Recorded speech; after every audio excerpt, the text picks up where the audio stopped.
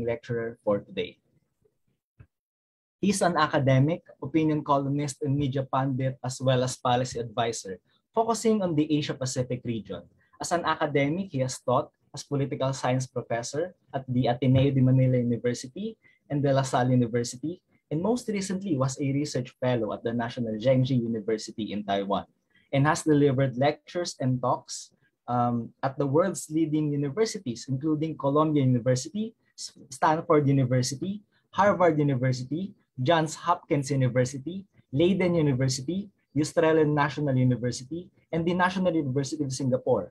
As an advisor, he has provided consultancy to top government officials, presidential candidates, civil society groups, as well as investment groups, including Deutsche Bank, Morgan Stanley, and Goldman Sachs. He's a regular opinion writer for Al Jazeera English, The Straits Times, Nikkei Asian Review, South China Morning Post, Forbes, and a columnist for the Philippine Daily Inquirer, the Philippines' leading newspaper. He's currently a non-resident fellow at Strat-based ADR Institute, a resident political analyst for GMA Network, where he is also the co-host of the show Stand for Truth, and previously resident foreign affairs analyst for the ABS-CBN News Channel. He's a regular contributor to the Center for Strategic and International Studies and the Council on Foreign Relations, and frequently contributes to other leading think tanks across the world. He was awarded as the 10 Outstanding Young Men in the Philippines in 2016, as well as 10 Outstanding Young Persons of the World in 2018 for his contributions to social sciences and public education. As one of the most prominent strategic thinkers in the region, author of several books and more than 8,000 articles and columns, he has been described by Professor Walden Belli of State University of New York as one of Asia's most prolific young analysts, while the Manila Bulletin, the Philippines' oldest newspaper, has described him as among the country's foremost foreign affairs and economic analysts. Stanford University Freeman Spogli Institute has described him as the most prolific and interviewed geopolitical analyst, currently writing and speaking not only in the Philippines, but arguably in Southeast Asia as well. To give the floor to our special visiting lecturer, I want to introduce to you and please welcome him, a round of virtual applause, Sir Richard Hidarian, to begin his lecture, Caught in Between Empires, Philippine Strategic History from the Philippine Revolution to the End of Commonwealth. Good afternoon, Sir Richard. Good afternoon po. Maraming salamat. Can you hear me? Klaro po ba yung poses ko? Yes, sir. If possible, may I share my PowerPoint? Maraming salamat. Thank you very much. Kasi medyo mukhang maging matagal yung talk natin. So I think even if you're the most entertaining speaker, and I'm not gonna claim to be that, medyo mahirap pag walang visual aids. So I felt making a PowerPoint would be very helpful in that sense position. Yeah, and thank you very much for that very kind introduction. Although I would say that the introduction is a little bit dated. I think since the pandemic, I added another 1,000 articles dun sa aking list because of so many things happening. So as you may guess, especially with the elections right now and me trying out even TikTok and other social media to reach out to the younger generations, medyo sabaw na po tayo. But I will try in the next hour or two to scratch the surface, because I will definitely not claim to be a historian in any serious sense of the word, right? I'm barely even the student of history, although history was always close to my heart. At a very young age, 7, 8-year-old, my dad would let me listen to BBC News. So Gulf War pa lang onwards, at a very young age, habang siguro Mickey Mouse, Minnie Mouse ang pinapakinggan or ano yung mga ibang tao, ako yung mga geopolitics via BBC, yun ang aking exposure. So this thing has been running in my blood. But of course, my training is in social sciences and political science. Although I slightly did medical sciences before I went into social sciences. So definitely I'm not approaching this as a historian. I'm approaching this from an international relations theory point of view. But thankfully for you guys, I'm not going to talk about IR theory. Don't worry about that. We're not going to go into that. So we're going to have an historical approach. And just to be honest, my really approach to this is, people I really admire, people like Benedict Anderson, kind of like global history approach. That's the approach that I'm going to take in terms of understanding the Philippines. So marami tayong makikita dito, and in the succeeding lecture, so there are 3 lectures here, I'm going to cover 5 major strategic junctures in Philippine history. So in this lectures, you'll see a lot of global politics. So we're going to contextualize what happens in the Philippines, what happens dun sa ating strategic culture at saka yung interaction natin with the world within a broader context. So I think that's where hopefully I can make a contribution to the literature. And I really want to thank Sir Raul for inviting me again to be part of this visiting lectureship program, because sa totoo lang, it pushes me to learn more and more, especially ukol sa ating sariling bansa at ating kasaysayan. So actually nakaka-excite ito. I just hope hindi tayo gano'n ka-busy with the elections time and the twisted plot, not plot twist. But I'm still gonna do my best, hopefully, to cover, I think, the at least the basics, yung ground ng ating politics. Let me also add that, of course, this year I have been the professorial lecturer with PUP. And in a way, my book on China, my new book on China, is tied to that. But kanina, when I was going through this, preparing my PowerPoint presentation and all, just to be honest, siguro mamaya pag-usapan namin with Sir Raul yan, I'm already thinking of a new book, right? About Philippine modern history, kind of tie it to this to these 3 lectures that, God willing, will be forwarding. Kasi medyo nakaka-excite siya when I think about it. And I feel siguro as an IR person, I can approach the Philippine history from quite a different perspective, because very comparative yung aking approach, as you will see later on, right? But don't worry, I'll try to connect everything later on. Kung sa tingin niyo parang weird ito, how are these things related? I'll show to you how things are related later on. Okay, so let's go to the lecture proper. Sorry about that. I just need to, yeah, so caught in between empires. Mas maganda yata yung background na ginamit nyo dun sa yung banner nyo. I think more appropriate. So I'm going to discuss from Philippine Revolution to end of World War II. But to be honest, actually, I'm going to go more than that. As you'll see later on, I'm going to go back all the way to the rise of Prussia and the 7 Years' War, because may implication ito sa Pilipinas that I'm going to discuss later on shortly. But just before that, ito yung problema, naghahang yata.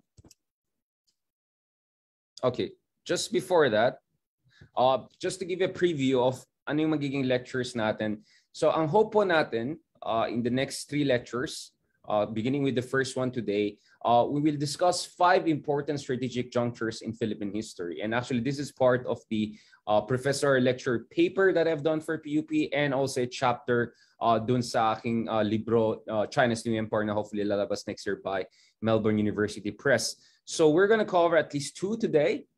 And that's a lot, actually, because the background will be a lot. So Battle of Manila, 1898. Actually, we can talk about 3 battles of Manila, but Battle of Manila, 1898 was very important. We're going to talk about another Battle of Manila later on, much earlier.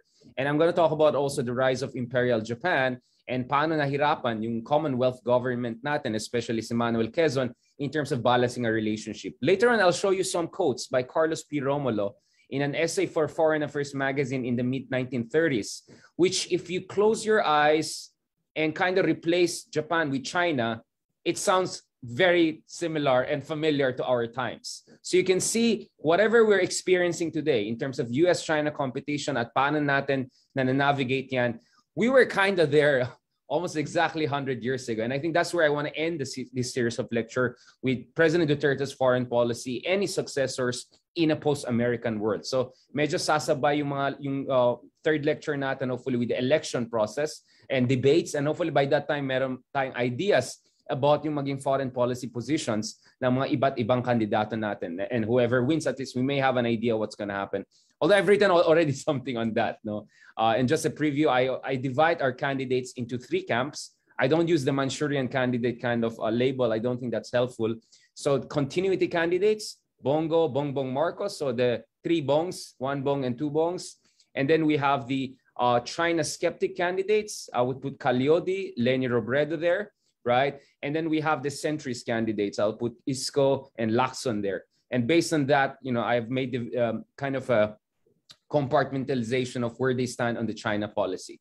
But don't worry, we're going to discuss that more, hopefully, in lecture number 3. No, in the meantime, let's go to the first 2 strategic junctures in Philippine history. Okay, maybe I'll have to just naghahang yata siya pag nag. Okay.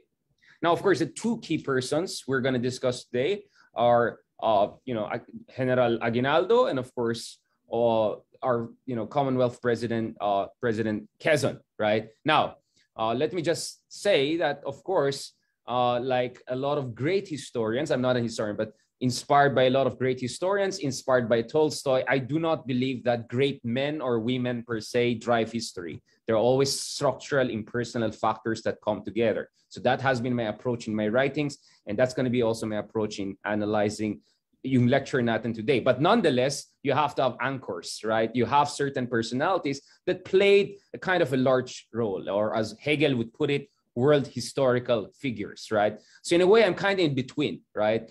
I believe in the power of impersonal forces, but I also believe in human agency and the role of great leadership. The two are important factors, and we cannot separate them when we try to analyze history and its evolution. So that's kind of my metaphysics or epistemology when it comes to historical analysis. So this will be the outline of our discussion today. I think medyo pagdating dito, magbe-break na tayo. We might need a 10 to 15 kasi baka sabaw na kayo at masabaw na ako. And then I'll try to finish on the latter part. Then we go to the question and answer. Obviously, the lectures are not supposed to be exhaustive. I'm not going to pretend that I'm going to teach you all the nitty-gritties and details of what happened during that time. So it's much more of a theoretical political science approach with historical relevance and, of course, drawing on history. Now, let me just tell you this. As I warned earlier, my approach really is global history and comparative politics. It's always about understanding saan galing yung Pilipinas, saan galing yung ating mga leaders in a broader global context. And where I'm going to start is actually with the rise of Prussia and the 7 Years' War, right? And I'll show you later on bakit mahalaga yan. Then we go to the Napoleonic Wars, not because we want to discuss Napoleonic Wars per se, because meron itong implications sa atin sa Pilipinas, especially the establishment of the Cadiz Constitution, right? So this is where modern liberalism will be introduced to the Philippines. Now, that is important because related ito sa rise of the first Filipinos and our own version of enlightenment in early 19th century, which was a precursor to the rise of the Ilustrado, right? So Rizal and his generation didn't come out of nowhere, right? There were some people who came before them, and a lot of them belonged to what Benedict Anderson called Criole nationalists. So ito yung mga Espanyol na pinanak dito sa Pilipinas. In fact, Manuel Quezon could be considered as one of the Criolles, and he would play also an important role a century later in early 20th century in the Philippines. But we're not going to stop there because we're also going to discuss the rise of authoritarianism under Bismarck. As one of your readings suggests, Rizal's Europe was more or less in the shadow of the rise of Prussia and Bismarck, but also under the shadow of the rise of anarchism. So Bakunin and Bismarck were two important figures in the late 19th century Europe that Rizal visited.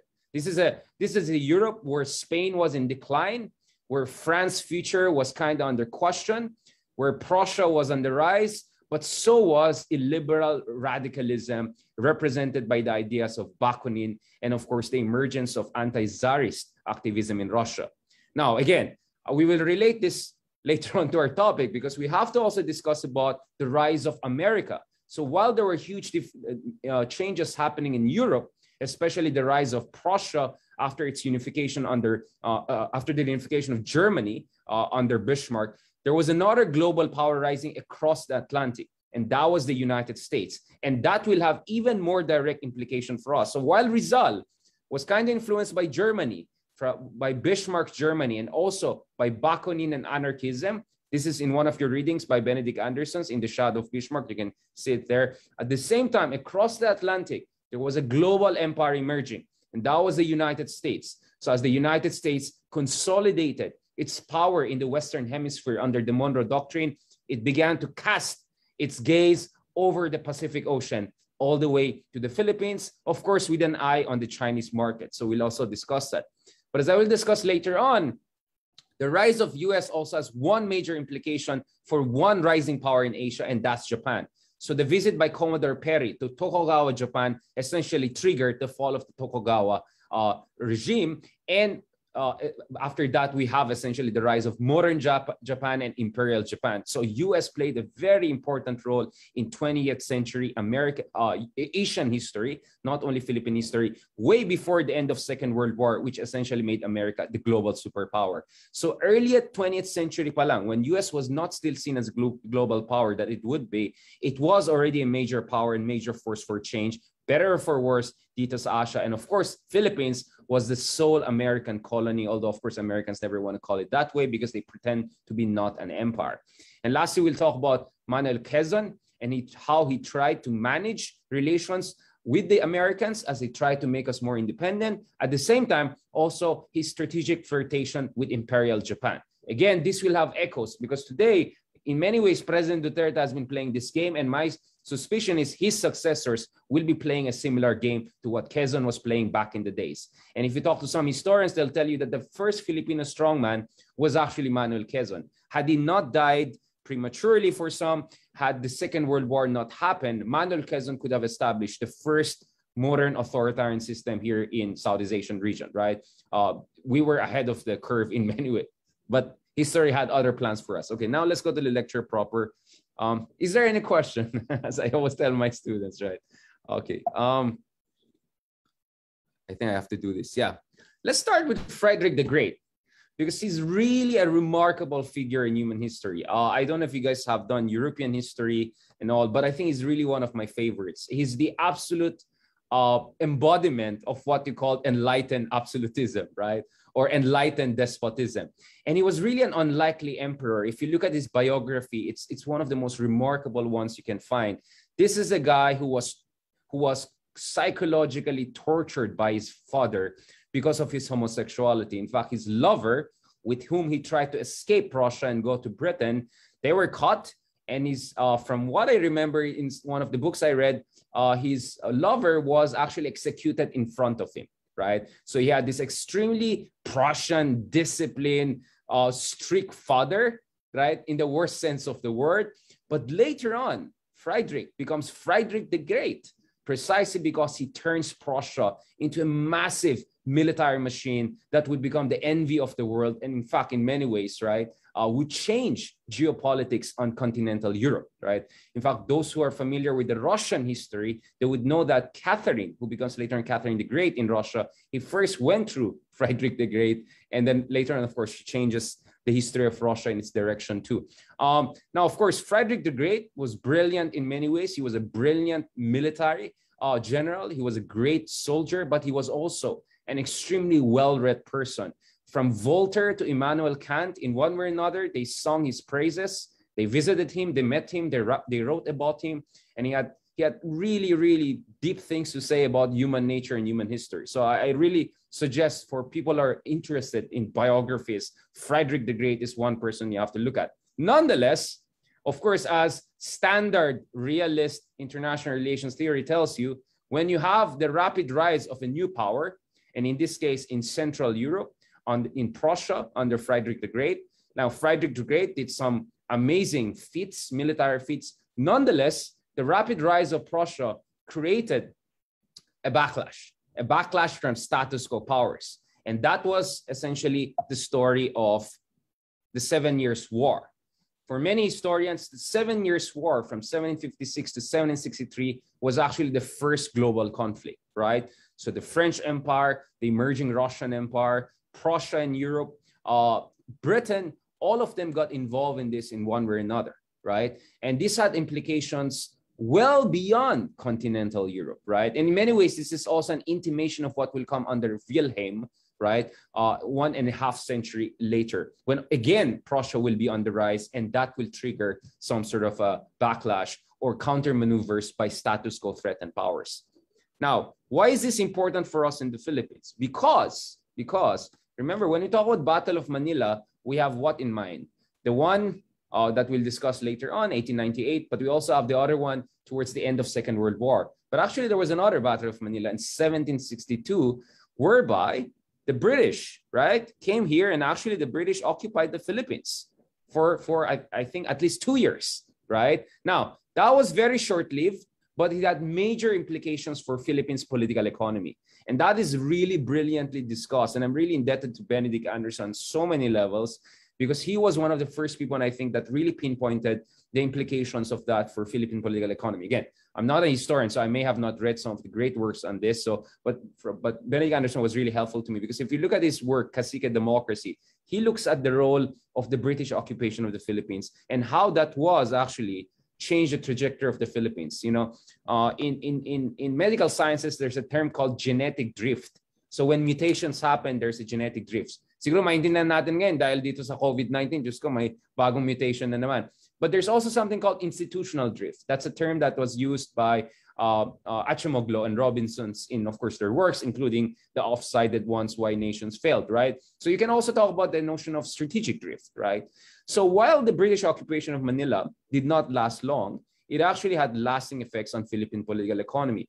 As Benedict Anderson mentioned, one of the things that he did was it led to the purging of the Chinese community, especially in Manila, which aligned with the British. And who replaced them? A lot of them were Chinese mestizos or pretentiously Spanish Filipino mestizos, right? And a lot of them would become our modern political dynasties, right? So a lot of the oligarchs or major political figures who will come to dominate the Philippines political economy in the 20th century, they can trace their emergence actually to what happened during this time, right? Because this is where, of course, Nick Joaquin also did a good analysis of this. This is also where you have the rise of Creole nationalists, because this was also during the time of the British-Spanish Wars, right? And a lot of Creole, meaning Spanish born here in the Philippines, they were the kind of soldiers and officers who tried to defend the Philippines, and later on they were able to kick out the British, out of Manila. They purged a lot of Chinese who sided with the British during the occupation era. And what happened was that they will be replaced by a new mestizo class, right, who will later on come to dominate the Philippines. But another important implication of this was also the introduction of modern capitalism. Now, of course, the Philippines was at the center of the galleon trade. We played a very important role in the region, but Spain was not necessarily the most industrially manufacturing advanced country. And remember, Industrial Revolution happened in Scotland, Industrial Revolution happened in Britain, right? That is the cradle of Industrial Revolution. So what happens here is that after that, yes, the British were kicked out as a political regime, but British businesses will be increasingly involved in this part of the world. If I'm not mistaken, our historian friends can correct me, Bonifacio worked with the British company later on, right? So the introduction of British businesses and capital to the Philippines in many ways also contributed, right, to the rise of a new petty bourgeoisie. And Bonifacio was very much part of that in one way or another. So even though the British were kicked out as a colonial force, they would, the years that followed especially the decades that followed the 7 Years' War and the occupation of Manila by the British, there we see increasing presence by the British in the Philippines, and by extension, increasing modernization of the Philippines political economy, right?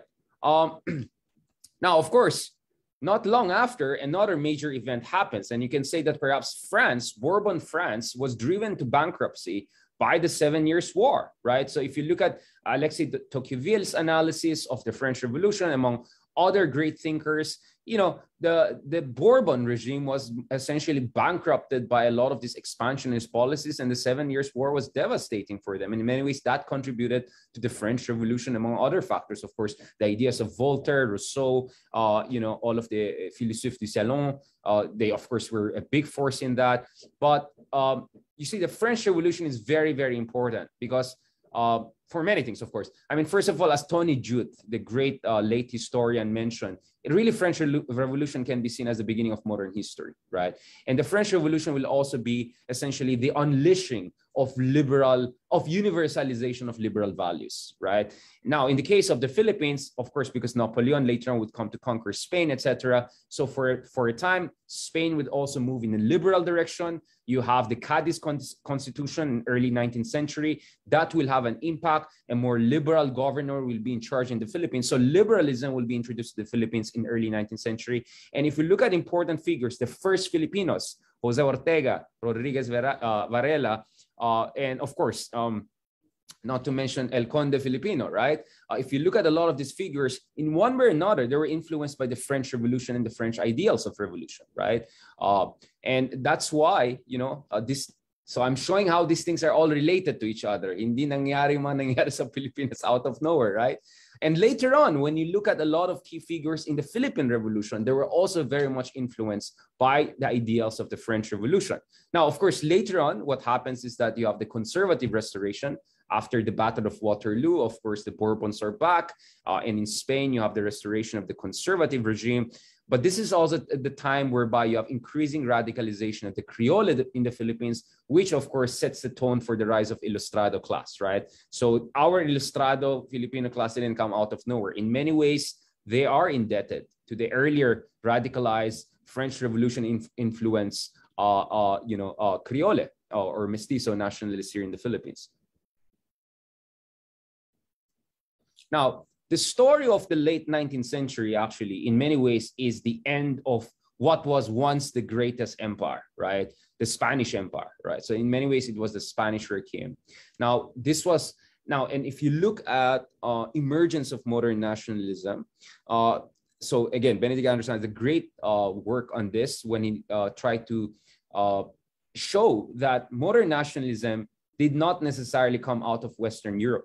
Actually, modern nationalism arguably came outside of Europe, and it came out of places in like Latin America and the Spanish colonies, right? And later on, as we discussed, Simon Bolivar all the way to Jose Marti, they played a very important role in this.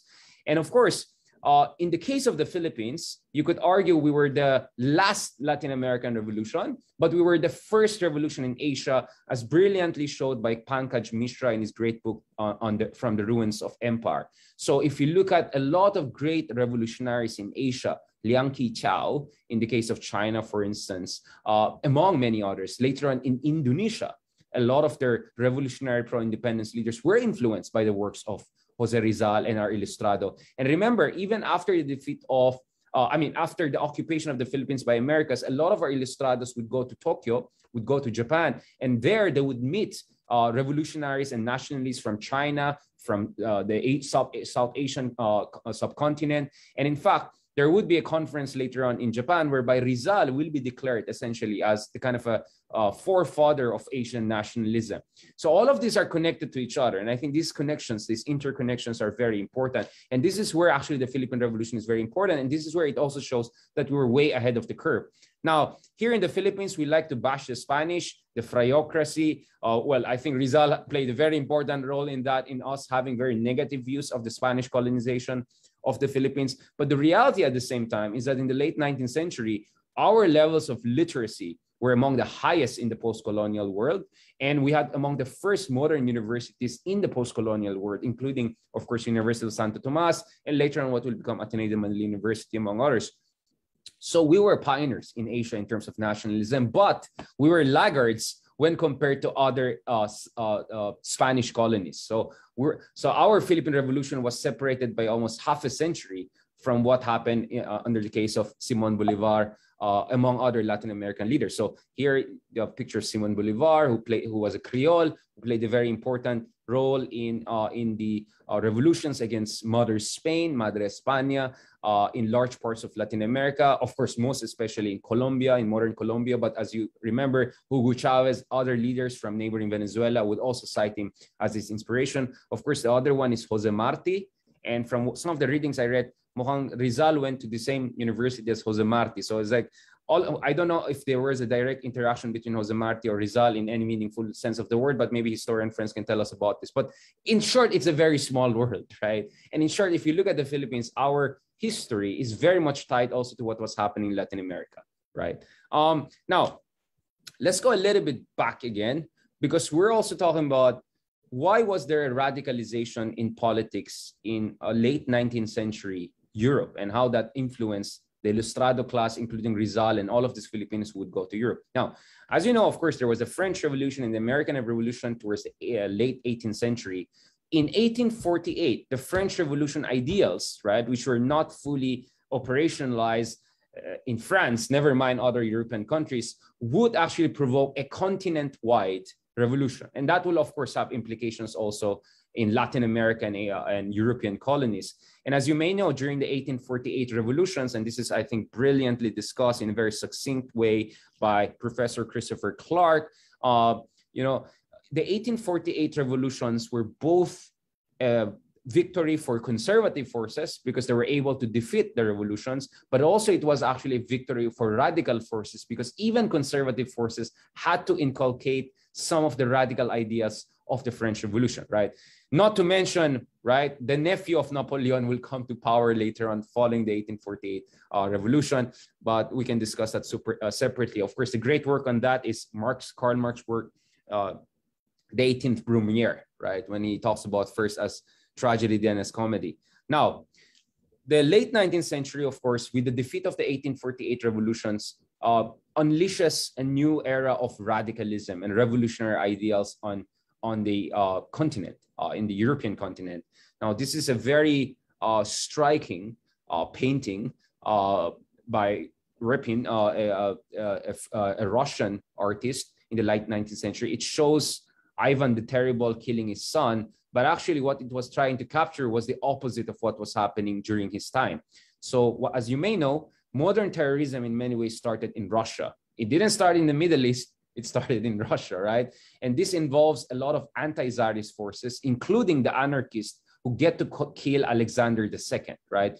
So what this painting was trying to show is the reversal of the role, whereby now the sons are killing their fathers, right? Well, in the past in Russia, the fathers were killing their sons. Now, why is this important? Because we're talking about essentially the rise of Bakunin and anarchism, right? And if you look at the great work by, again, Benedict Anderson's Under the Three Flags, he kind of discusses the importance of anarchism in shaping the views of no less than people like Rizal. Now, if you bother to read El Filibusterismo, right, and look at the transformation of Ibarra, Crisostomo Ibarra, right, into Simon, right, in El Filibusterismo, in many ways you can relate that also to the anarchist ideals which were circulating there while Rizal was there also in Europe. But this was also the era of Prussia, or now unified Germany, also rising. So at once you had the glorification of authoritarian modernization, but also the rise of anarchism in Europe. So these were very radical times. So what I'm trying to explain to you is this. Yung revolution na nangyari sa Pilipinas, again, did not happen in isolation. It was influenced by Ilustrados who went to Europe in a time when Bismarck was the preeminent power, in a time where Bakunin and anarchism were gaining a lot of traction, and also in a time where Spain was in a terminal decline. Now, that's one more thing. But another thing is moving. So parang what I'm trying to do is it's kind of like Game of Thrones, right? You're seeing multiple things moving. So dragons coming from the south, and then White Walkers coming from the north. This is what I'm trying to do in these lectures. I'm trying to show you how the Philippines was being squeezed by these all major elements, right? And the rise of empires, right and left. Now, all this time we're talking about Europe, but actually I think perhaps the big story of the 19th century and the late 19th century is really the emergence of America as a potential global empire, and later on after Second World War as the global superpower, right? Which is still the case until today if you look at all key indicators, right? Despite the rise of China. Now, for a very long time, of course, America had a very small force, military force. The Civil War in America, the first modern warfare, was very devastating to America. It cost the life of close to 1 million people. So until the mid-19th century, America was not really a major military force in the serious sense of the word. Although the Americans began to push for the so-called Monroe Doctrine, and the idea there was Europeans, get the hell out of this region, meaning Western Hemisphere. This is our backyard, right? So in the late 19th century, we see slowly and slowly the Americans asserting themselves as a continental powerhouse, right? And towards the late 19th century, you had someone very, very important whose ideas are actually even shaping China's today's contemporary naval warfare strategy. And that's Alfred Thayer Mahan.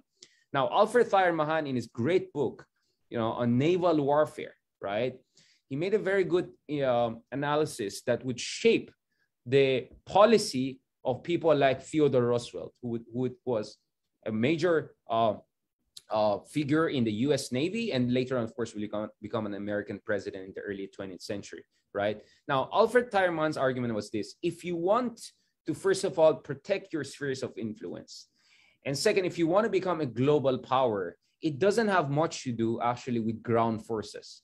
So he talks about Prussia or France and all of these countries with a lot of ground forces. And he says, look at the world. Who is in charge? It's actually Britain. And the reason why Britain was such a dominant force during the time was because of its naval capability, because the Navy gives you an ability to project power way beyond your borders. The Navy allows you to consolidate control over sea lines of communications, and Navy is what will allow you essentially to be able to become a commercial power and essentially build up the foundation of an industrial powerhouse, among others. So Thayer Mahan's ideals will be very influential in shaping America's grand strategy in the late 19th century.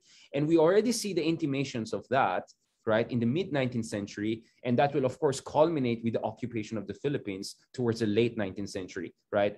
So if you look at it, if you look at the Japanese history, which will again be very important to us as we will discuss later on. So Japan, of course, for hundreds of years, I think 250 years was under the Tokugawa, right? And the Tokugawas were the victors of civil wars among different samurais and feudal lords and in Japan. But the Tokugawa regime was one of complacency, and that complacency was punctured after the visit of Commodore Perry to Japan, right, in the mid-19th century. Within a few years, there's civil war again in Japan, and the Meijis, who are the second-class samurais, right? So kung nanonood kayo ng Samurai X, mga cartoons na yun, you kind of have an intimations of that, they will come to power. So in many ways, what happened was that America's emergence as a naval power, first for commercial interest, but later on for defending their spheres of influence and expanding their territories all the way to Hawaii and the Philippines, that will also push the Japanese to revamp essentially their national policy. In fact, revamp the entire nation. The major restoration that happened in the late 19th century in Japan was an extremely traumatic event, right? So kung nanood kayo ng movie na Last Samurai, you could see how traumatic it was, right? Essentially, Japanese had to, decimate that whole samurai culture, or actually they had to reinvent the samurai culture in order to be competitive and be able to defend themselves from the encroaching European powers. So unlike the Chinese, who were facing a century of humiliation, actually more than that, by being torn apart by European empires, the Japanese were able to escape that for a long time.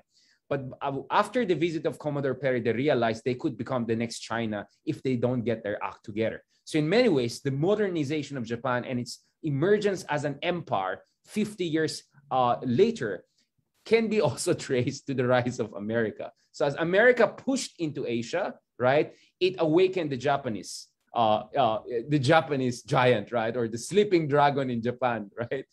And the Japanese did not want to end up as a colony or another China. They're very much conscious about that. So this is where we see all of these elements are coming together. So in short, those were interesting times. The times of Rizal were extremely interesting times. Kaya this is, how should I put it? So as an IR person, when I read about the history of Rizal, it's all about Spain, right? It's all about Spain. But as I showed you a while ago, Spain is just a backstory here, right? The story here is rise of anarchism, rise of Prussia and unified Germany, and the rise of United States.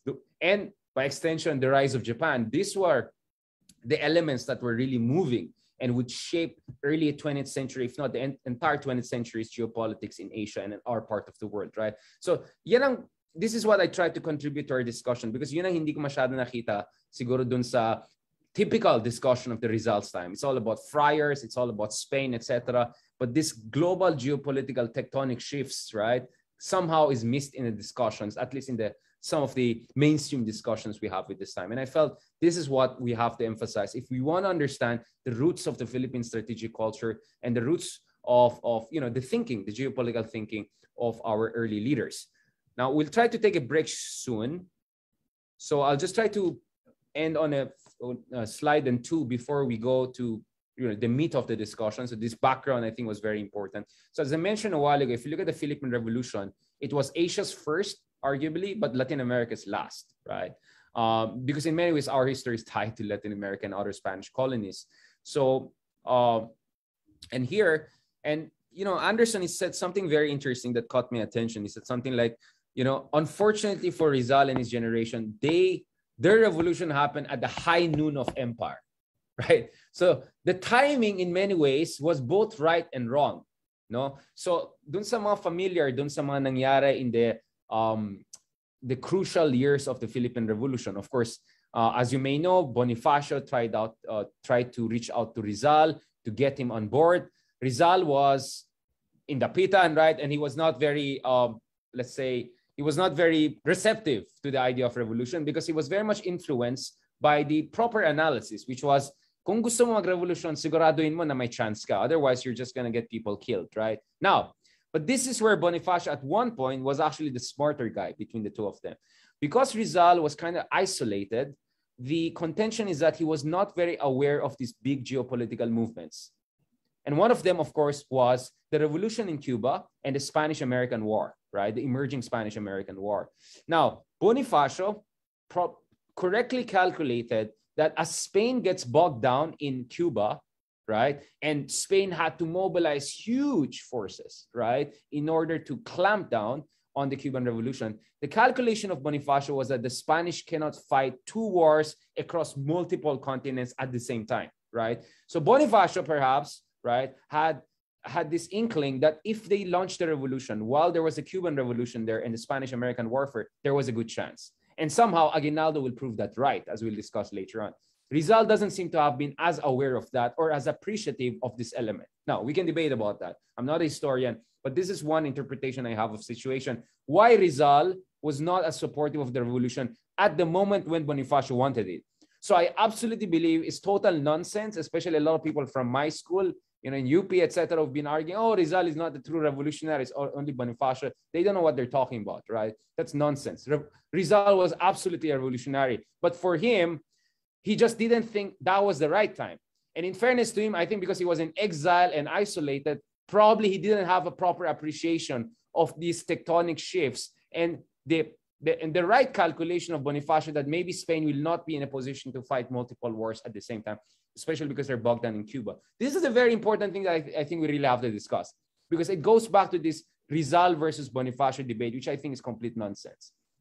I think in many ways, they're two sides of the same coin, right? They're the sword and the shield. If I'm going to use to cite the book about Martin Luther King and Malcolm X, you know, the whole civil rights movement would not have happened if either of this side were missing. You needed a Malcolm X, right?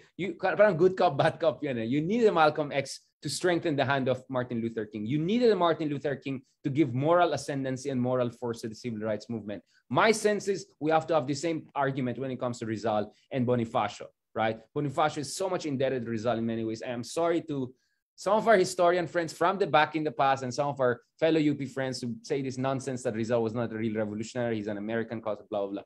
So this is where geopolitics is important. Probably if Rizal was not as exiled and as appreciative of these moving geopolitical movements, maybe he would have been a little bit more receptive to the idea of revolution at the time when Bonifacio wanted it. But then again, we can debate about this. But what I'm saying is this: I'm very thankful for this lecture because it forced me, right? It forced me to go into this nitty-gritties of this debate, which I don't think has been raised as much. Now, this is where we see the Philippine Revolution essentially being caught in between empires because it is coinciding with the emerging Spanish-American War. Now, of course, we can talk about the Spanish-American War, what was happening there. Of course, the Americans, right, were itching for an excuse to get involved in Cuba, right? And they got that excuse later on when one of their ships was, of course, supposedly hit. So my Reichstag fire version din siguro Americans, but we can debate about that. So the Americans were itching to eat into the last strongholds of Spain in the Caribbean and Latin America, right? But as I mentioned a while ago, Thayer Mahan was telling America that if you want to keep America safe, you have to first dominate your adjacent waters. So if the Roman Empire dominated the Mediterranean and now China is trying to dominate East and South China Seas, the Americans first dominated the Caribbean. That is where you can secure your imperial boundaries. And then from there, you can further expand. So we see after the Spanish-American War, the Spanish-American War and the decisive victory of Americans would actually set in motion this Mahanian strategy of American expansion, right? All the way to the Philippines. So these are all related to each other. These are not by accidents. Well, there is contingency in history, but there was also the Mahanian strategy, which was driving America to this part of the world. Not to mention Commodore Perry already set that in motion. This idea that America has to be involved in exploiting or taking advantage of the Chinese markets. And that, again, which is what makes us important. So again, I'm trying to show how all of these elements are related to each other. Now, can we take a break? Siguro mga 10 to 15 minutes, 10 minutes, no? We get back at, ano oras pa? Sige, can we take a break for 10 minutes? Baka kasasabaw na kayo. And that was just a preview, right? Paano tayo abot dito sa Battle of Manila and Aguinaldo, right? So by this time, I think things get very interesting for the Philippines. That was the background. So I'm just trying to give you an idea how I approach this. So later on when we discuss Marcos, I'm not just going to discuss Marcos. I'm going to discuss Soviet Union. I'm going to discuss Nixon, Mao, detente, right? I'm going to discuss those things, right? We're going to discuss the Indochina War, the Korean War. So all of these are related, right? Or at least that's my approach. So I know this is a history class. I hope you're not disappointed with how I'm approaching it. So hindi ako yung on 1848, ito yung nangyari. On July, this happened. Ganito yung suot ng girlfriend ni Rizal. I'm not gonna do that, right? That's not my approach, right? And I probably don't, I don't know much about a lot of these micro datas in history, right? But I think the broad sweeps of history and these tectonic forces, that is what I'm trying to discuss here in our lecture. So let's take around 10 minutes break. Then let's go to Aguinaldo. Then let's go to Manuel Quezon. Then let's have our question and answer portion. And let's discuss all of these things, right? As much as possible. And looking forward to learn from you guys, definitely. Maraming salamat. Thank you very much. So 10 minutes break, yeah. Okay, sir. Thank you very much. We will have a 10-minute break. We will resume our lecture series at exactly 2:15 p.m. Thank you very much, and salamat. Magtagtag tayo ng mga tinuro. Ang daming 2:16, 2:06. Okay, 1 second. 2:16, yes. Okay, sir. No problem. 2:16 p.m. we will resume our lecture series. Thank you very much.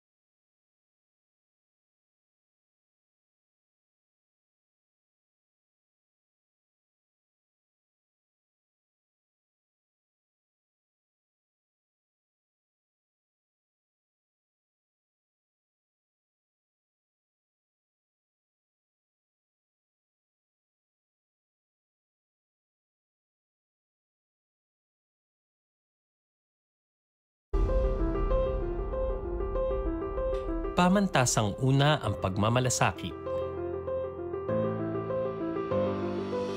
Today, the DOH is reporting 2 additional confirmed cases of Nitong mga nakaraang buwan, humarap ang bansa at ang buong mundo sa isang pandemya. Nangangailangan ng mga bagong bayaning matapang nahaharap at tutugon sa mga pangangailangan ng komunidad. Isa ang Polytechnicong Universidad ng Pilipinas na tumugon sa panawagan sa pag-aali ng malasakit sa kapwa. Ang PUP ay tumutugon sa pangangailangan ng ating mga mahihirap na kabarangay. Sa pangunguna ni PUP President Dr. Manuel M. Muhi, mga kaguruan, empleyado, alumni, at mga estudyante ay nagpahatid ang universidad ng pagmamalasakit sa iba't ibang paraan.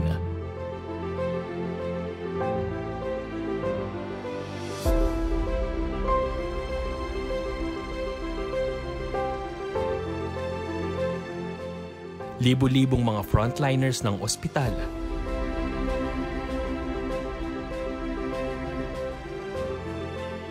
nakadistino sa mga karatig barangay,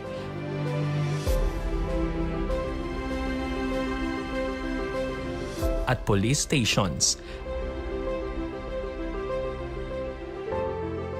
at mga tricycle at pedicab drivers ang nabigyan ng alcohol na locally produced ng Institute for Science and Technology Research.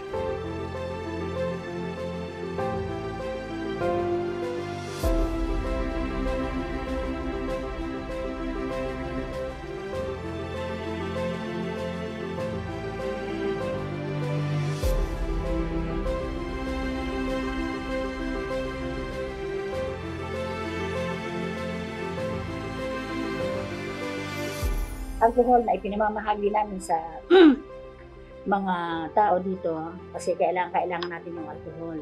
Yun ay kaloob din ng ating universidad sa nasasakupan ng barangay. Kaya ako, in behalf of my council, kami ay nagpapasalamat ng marami sa ating universidad dahil hindi tayo pinababayaan sa lahat ng, lalo itong pagkakataon na to, na talagang lahat naman na kailangan ng tulong. Nakita ko naman sa ating universidad ang magaling at mahusay ng pagsuporta sa ating pamilya.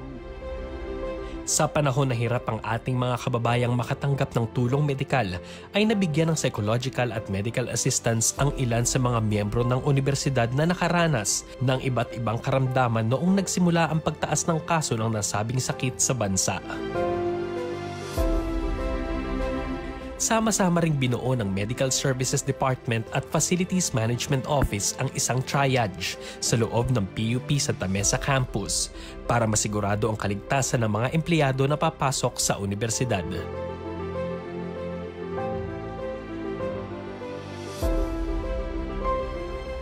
Bilang dagdag na proteksyon laban sa COVID-19 ay nag-produce din ang PUP ng face shields.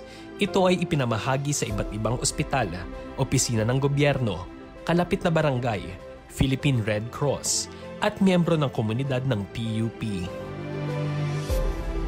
Hindi rin lingid sa kaalaman ng lahat na nang maipatupad ang Enhanced Community Quarantine o ECQ, ay may mga estudyanteng na stranded sa kani-kanilang dorm at hindi makauwi sa kani-kaniyang probinsya. Linggo-linggong ayuda mula sa iba't ibang benepisyaryo, maging sa bulsa ng mga empleyado at faculty members ang naipamigay sa mga nasabing estudyante. Una po sa lahat, nagpapasalamat po kami sa PUP kasi malaking tulong po yung nabibigay nila sa amin. Bilang kami po ay hindi po nakakauwi. Natutulungan po nila kami sa aming pagkain sa araw-araw. Every week po silang nagbibigay sa amin ng ayuda po. Lalo na po yung mga tao sa admin po. When the pandemic started, I didn't have food as well. But when I knew that PUP will distribute food for stranded students from PUP, I was extremely excited and I felt really lucky. Sa tulong din ng Armed Forces of the Philippines at iba pang ahensya ng gobyerno, ay may naiuwi ring mga estudyante sa kani-kanilang pamilya.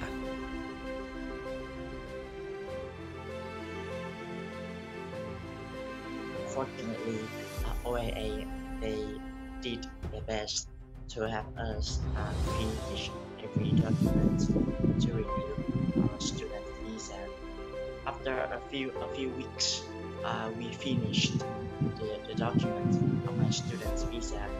I received a news from Vietnam that they will send a repatriation flight from the Philippines to rescue Vietnamese people here.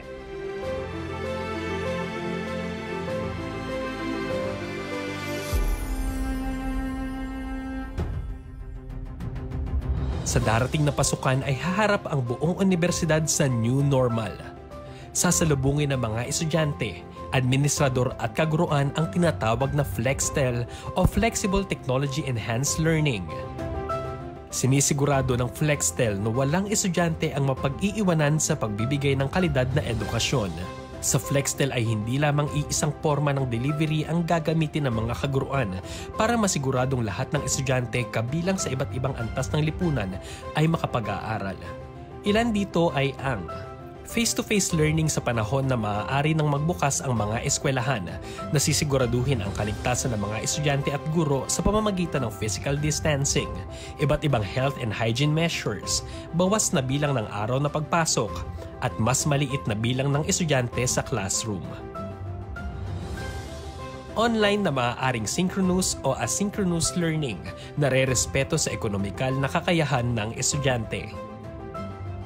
At digital at off-grid na magpapadala ng instructional material sa mga estudyanteng walang gadget o walang kakayahang kumonek sa internet dahil sa ekonomikal na estado ng kanilang pamilya o lugar.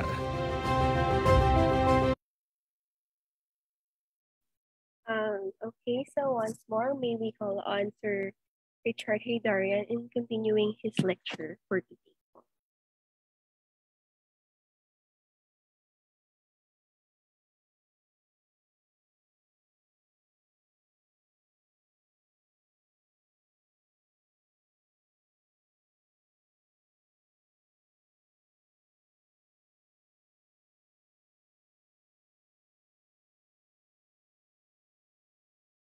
Alright, go na tayo. Sige, 1 second lang, sir. Sorry, sa dami ng file dito sa laptop ko, naghang na eh. Sorry, 1 second. Hopefully, next Sunday, may time ako maglinis. So, hindi tayo maghang dito. Alright. If people have any urgent questions now na hindi nila mahintay, you can ask it now. Otherwise, we can move forward. So, at least folks have some rough idea of anong approach ko dito. Sa topic na ito, which I think is very, very complicated. Nakita ko si Ma'am Joanna yata forwarded me a lot of questions. So hopefully, is there someone to moderate it? Siguro we can go through those questions one by one or something like that. Yes, sir. Mukhang very complicated pa nga yung ibang questions na nakakatakot na po. So later on, wait me to finish the second part of the lecture and then hopefully we have an hour or more. Para by 4, medyo 1 hour na tayo mag-discuss hopefully. So let me go back again here. So just to be clear, hindi ko po sinasabi na hindi ko sinasabi na we were just victims of historical trends. I'm not arguing that the Philippines was just a byproduct of the machinations of global empires. What I'm trying to show you here is the extreme bravery and courage of our revolutionary leaders in terms of pushing for our independence in under extremely impossible circumstances. No? Grabe yung imagine mo yung ginagawa nila Rizal. They're trying for, or Bonifacio and our leaders, what kind of odds they were facing. No? As Karl Marx said, no, we cannot choose the historical circumstances within which we're born, right? But definitely we can choose what we can do within those historical circumstances. So I think, first of all, we have to understand what were the historical circumstances that our leaders were facing. No? So huge cataclysmic events and huge geopolitical tectonic shifts, right? And at least two new emerging empires in the Pacific, Japan, and then the United States, and then of course in Europe with the unification of Germany and the anti-Tsarist movement and later communist movement and Bolshevik revolution in Russia. You can see what kind of mess this world was, right? So ang hirap, masakit ang ulo natin. So if may nagsabi na napaka-komplikado ang 21st century, kawawa naman si tatay, marami siyang iniisip, etc., etc. Imagine niyo yung dinadaanan ng ating mga revolutionaries back in the days. No? Yun lang gusto ko lang ipakita dito. Kumbaga, ano lang yan, teaser lang yan. I really try to compress the issue, but each of this slide alone is one lecture, right? I can go deep into naval strategy, Alfred Mahan, ang ginawa ni Theodore Roosevelt. Of course, Theodore Roosevelt later on will be a big figure during in the process of the occupation of the Philippines by the Americans, etc. This is again a whole topic. There's a whole book about this, starting with Commodore Perry's visit to Japan and how it changes Japan's trajectory and by extension, the trajectory of Asia, right? Because Japan becomes the first Asian country to defeat a Western power, and that was, of course, Russia, right? In 1905, and then so on and so forth. We can go there. Now, let's go now to the Philippines. Kamusta naman yung ating mga revolutionary leaders? So as I kind of gave you a preview a while ago, ito yung isang debate, no? sa pagitan ng mga ating revolutionary leaders. So, ang contestation siguro ni Rizal or yung basa ni Rizal was baka hindi pa sapat yung preparations natin. This is not the right time. Nick Joaquin would argue that actually Rizal more or less belongs to what you can call gradualist or eventualist school of thought. The idea was that ayusin muna natin yung foundations of our society and let's get prepared to be independent, right? As of course, one of the characters says in El Filibusterismo, no? If hindi tayo handa, no, the slaves of today will be the tyrants of tomorrow, right? So basically, the argument there, I think, was it Piloso Potasio? Let me go back again to my notes on that. Who was kind of making that argument? Kung hindi tayo prepared and bara-bara lang tayo, we go for independence, we might end up with tyranny, right? And unfortunately, that will be actually reality in many developing countries. After the revolutions, even more brutal regimes come into power, right? I can go on. Just the Arab world, I can go on forever. Like, we can talk about Gaddafi. We can talk about all of these crazy dictators who come into power on the promise of revolution and independence, and then look at what happens later on. We can talk about Zimbabwe, for instance. Mugabe, right, was seen as a very progressive leader, right, when they went against the white supremacist people in charge of back then Rhodesia, right? And then look at what happens to Mugabe, right? And actually, my argument is that if Marcos was not kicked out of the Philippines, he would have ended up something like Mugabe. I mean, that's essentially my contention. That kind of corrupt and bankrupt regimes, etc. But so that's where I see the brilliance of Rizal, because his two novels at least, and I know that he wanted to make a third novel, trilogy. Hopefully we can do that trilogy one day if we have enough courage and all, and skills and all. No, I mean, what Rizal was trying to do is to show all the sides of this debate, all the characters he puts in his book, and the transformation of Ibarra to Simon is essentially, it just shows what kind of debates were happening inside the mind and among Ilustrado leaders back then, right? And Filipino revolutionaries. Okay, so as I mentioned a while ago, the unfortunate thing for Philippine Revolution was that it happened at the high noon of empire, and I would argue at the high noon of imperial competition, with the emergence of new empires in America and later in Japan, and of course, Prussia in Europe, Germany in Europe. Now, let's go to the Philippines, because now we can go fast forward. Alam natin medyo ano nangyari sa Philippine Revolution. I'm sure you guys are aware of that. Now, of course, meron Biak na Bato, and then of course, Aguinaldo, initially, they lose to the Spanish, right? So they're exiled, right? They go to Hong Kong, and then he ends up in Singapore, and that's where things get interesting, right?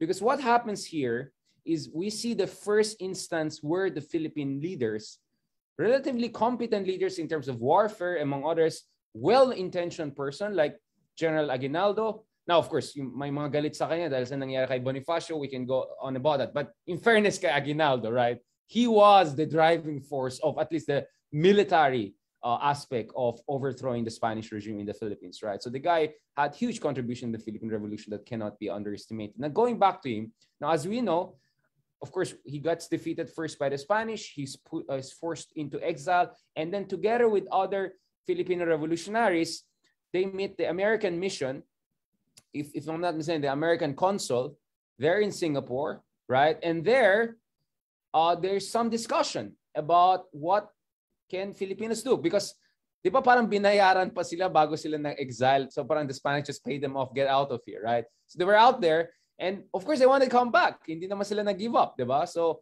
palaban naman sila Aguinaldo and all, so they wanted to come back, but they wanted to find ways para to make sure pag bumalik sila, may chance talaga sila this time to manalo, no, sa mga Spanish. So this is where they started flirting with the Americans, or I would put it the other way. This is where they became, I would say, trapped by the American charm, right? So the Americans did not put anything in writing. They did not agree to anything, which is very similar to how Chinese deal with us, right? In these days, all the Chinese, it's just verbal. They don't just sign anything. It's very hard to find. So the Americans were like that too back in the days. So the Americans kind of gave this impression to Aguinaldo that they're willing to help us, and that once we kick out the Spanish, we can be an ally with the Americans, right? So this is what was happening there. Now, mukhang ang basa ni Aguinaldo was the Americans are a reliable partner, and they can provide us the kind of decisive military support we would need in order to defeat the Spanish regime, right? So these were the delicate behind-the-scenes negotiations that took place at the height of the Spanish-American War, and where Filipino revolutionary leaders were hoping to sign up the Americans into our cause, right? And essentially, whereby we can get the weaponries and the backup and support to get rid of the Spanish, which was really on a downward spiral during this time. So this is where you see that, in fairness to Aguinaldo, he had an awareness of what was happening there, that Spain was going down, the Americans were emerging. So there was, I would say, at least a shallow appreciation of the tectonic shifts that were happening across the Pacific, right? And sometimes shallow knowledge is worse than ignorance, because shallow knowledge may give you the confidence to do things that may end up actually more destructive, right? And this is the problem we had. We had leaders who had some intimations about America. They had intimations about the decline and essentially the end of Spanish Empire, but they did not have very deep understanding of America.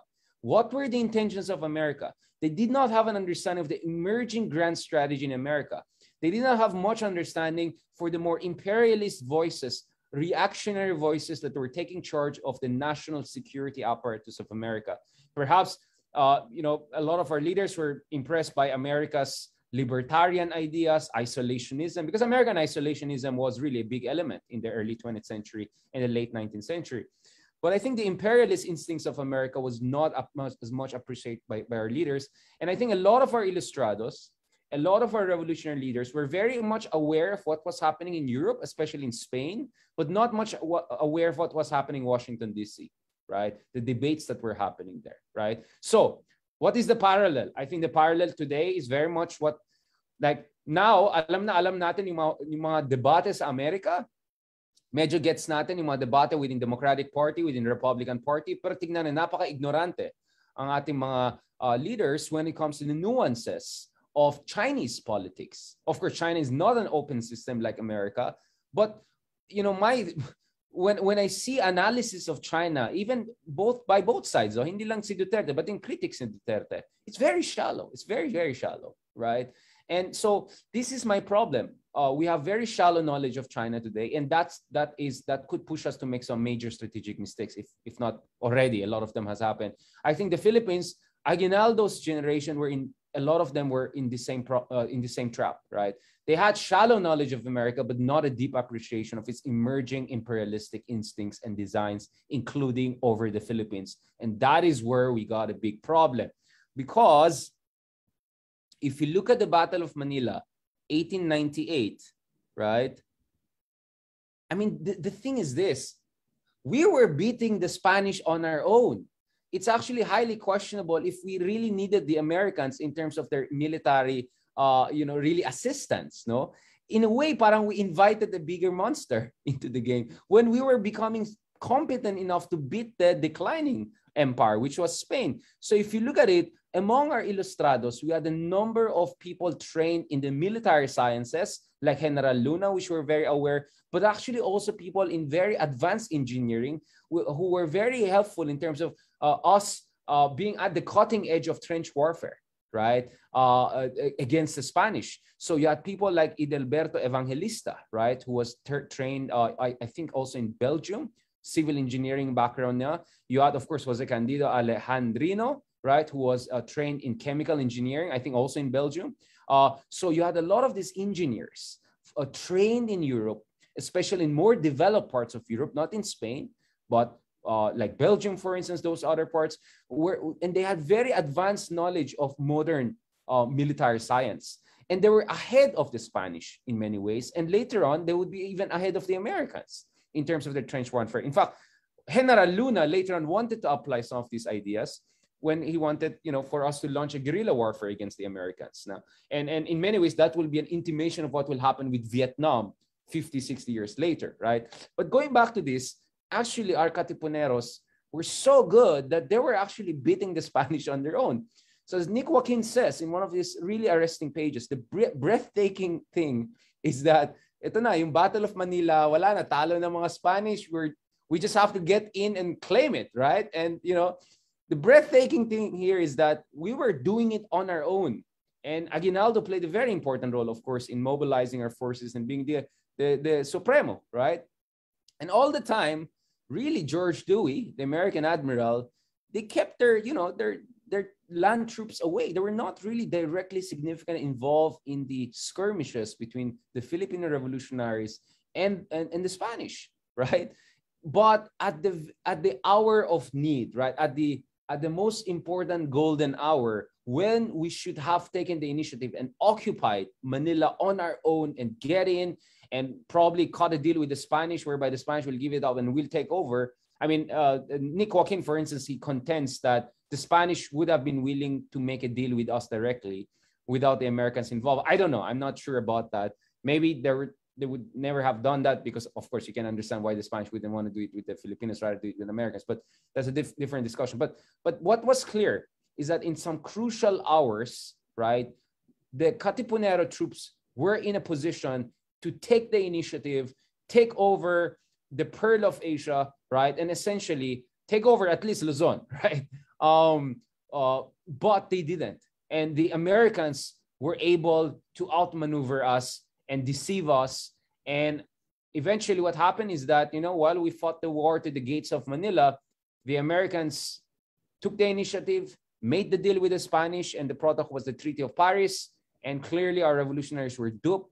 And later on, tragically, they realized that all this time, the Americans were just using us as the shock troops just for them to have enough leverage to cut a deal with the Spanish. And essentially tell the Spanish, hey, come on, if you're going to lose, at least lose to us, right? Not to these Indios, right? Essentially, that would be the kind of arguments that the Americans would put forward. So this is really a tragic moment. And this is where leadership, contingency, agency, strategic decisions matter, right? Because our history could have been very, very different. So had we taken the initiative and occupied strategic positions in Manila, then the Americans would have to think, like, now, do we want to launch a war, an urban warfare against the Filipino troops? And back then, remember, if you're familiar with American politics, hindi sila 100% sure how far they want to go in the Philippines. But they were still feeling their way, right? So what happened here, the tragedy is that we made it very easy for Americans to essentially stumble their way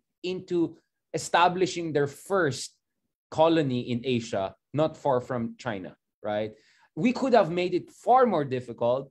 And some would argue if General Luna's plan was given the green light by Aguinaldo, so there will be another mistake also later on, and they didn't assassinate General Luna later on.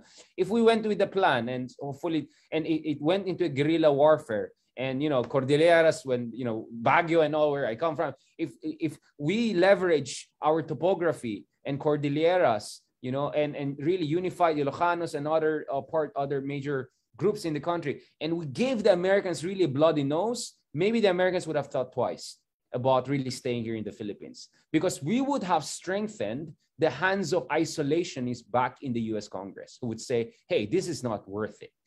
But because of some blunders, major strategic blunders, we made it too easy for American imperialists to come in and essentially tell the isolationists, come on, we took over already. And if we don't take over, the Germans will come in, the British, the Japanese will come in. So it's better we took it over. And now we have expanded our perimeter of imperial boundaries, right? So now maybe Hawaii will be safer or Guam will be safer because we have the Philippines here at the front line, right? We push the front line forward, right?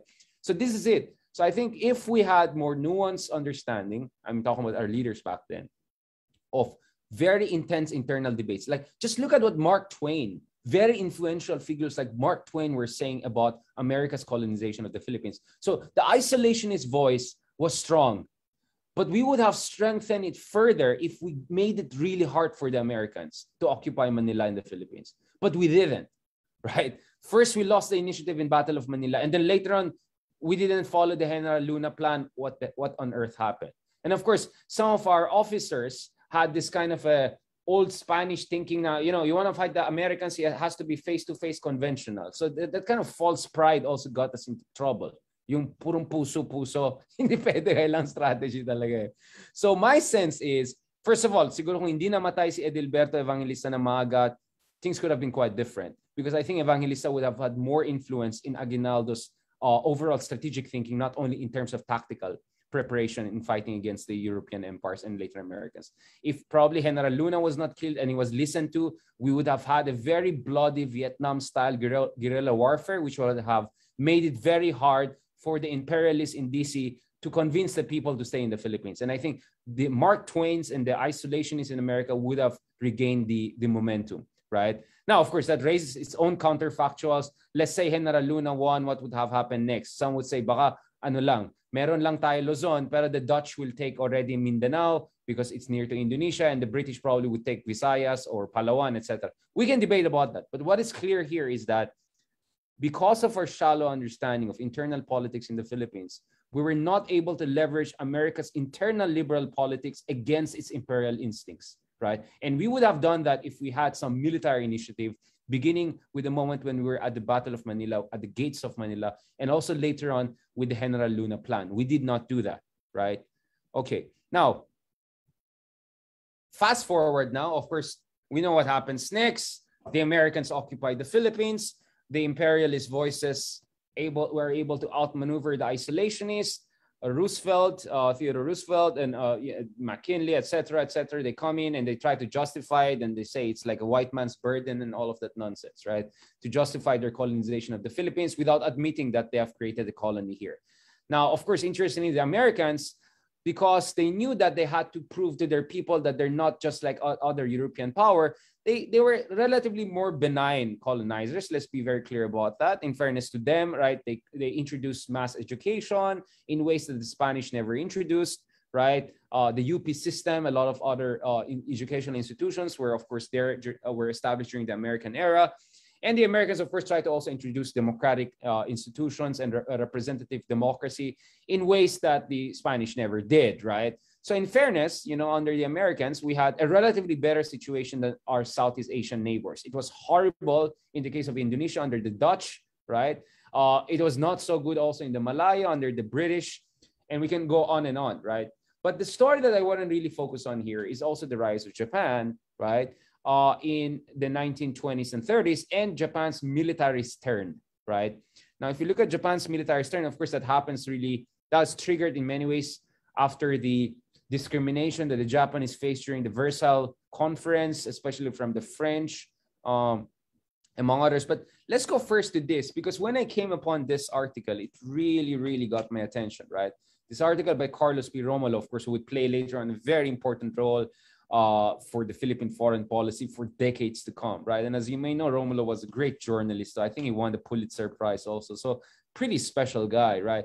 So look at his article, which I actually forwarded, and there's some quotes there that I think really feel relevant to today's geopolitics, right? So for instance, he says there are certain lines here which are incredible. He talks about America's tide is ebbing. So he's already talking about America's decline.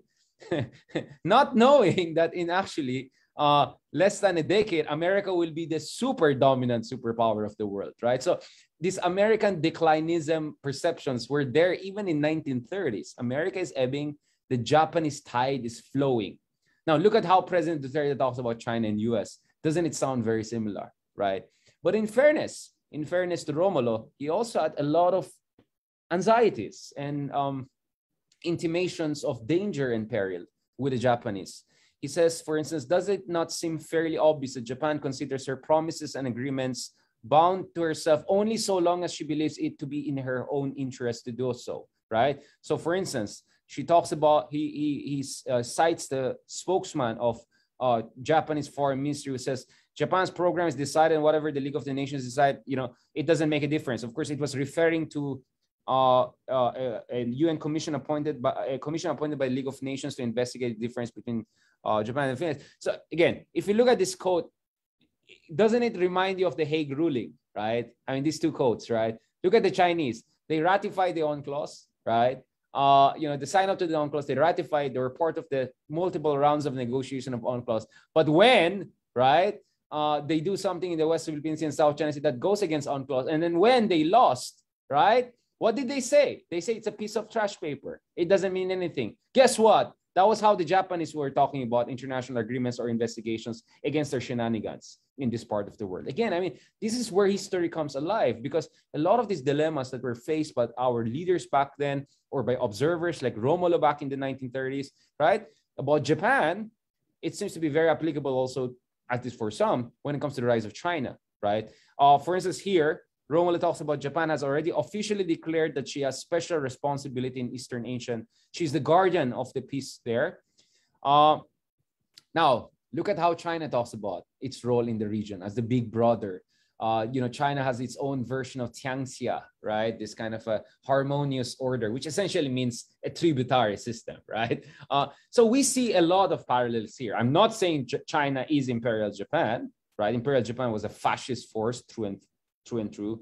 But there's some troubling tendencies with the rise of Japan, which makes these quotes very, very alive, very, very pulsating, and very, very, I think, poignant to our contemporary geopolitics. So don't be surprised if I use these quotes later on to actually analyze what we're facing today. But I really wanted to emphasize this because here again, if we only learn from history, if we read the works of our own people back in the days, probably we would have been in better position of understanding the kind of dilemmas we're facing today. And of course, our leaders, especially Manuel Quezon, would face a major dilemma here in the early 20th century, especially in the interwar period. So what happens in the early 20th century is essentially the establishment of a post-European Asia. So for hundreds of years, beginning, you can argue, with Magellan's arrival in the Philippines, not discovery, but arrival in the Philippines.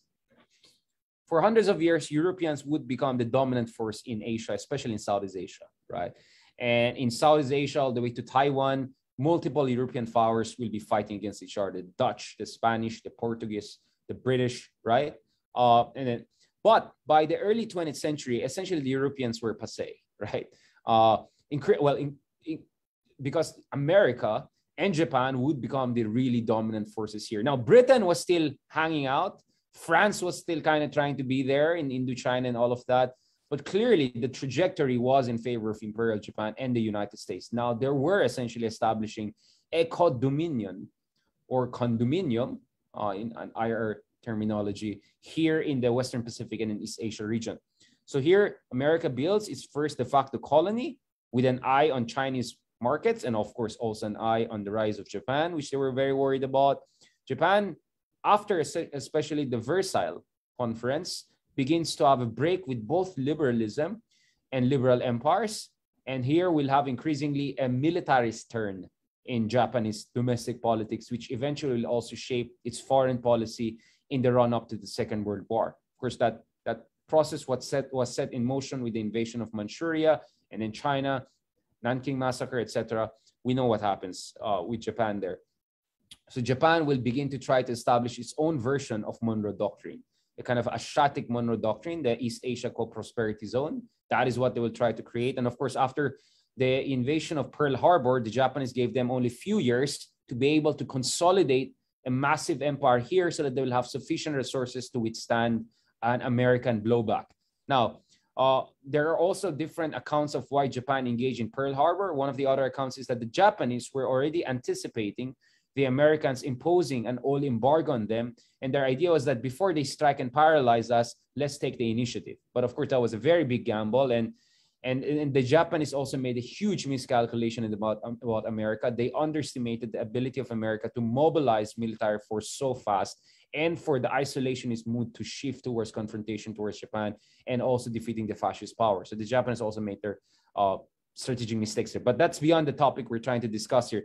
But what I'm trying to give you is that if you're reading really the history and the documents, etc., in early 20th century, especially in the interwar period, it really feels like these two empires were sleepwalking towards war. I'm not saying it was completely unavoidable, but it was not like the Americans were also doing much to deal with the insecurities of Japan about the potential embargo against them, right? Should things get ugly. Of course, the Japanese making an alliance with Nazi Germany didn't really help the situation at all, but definitely I don't think that was the decisive factor here.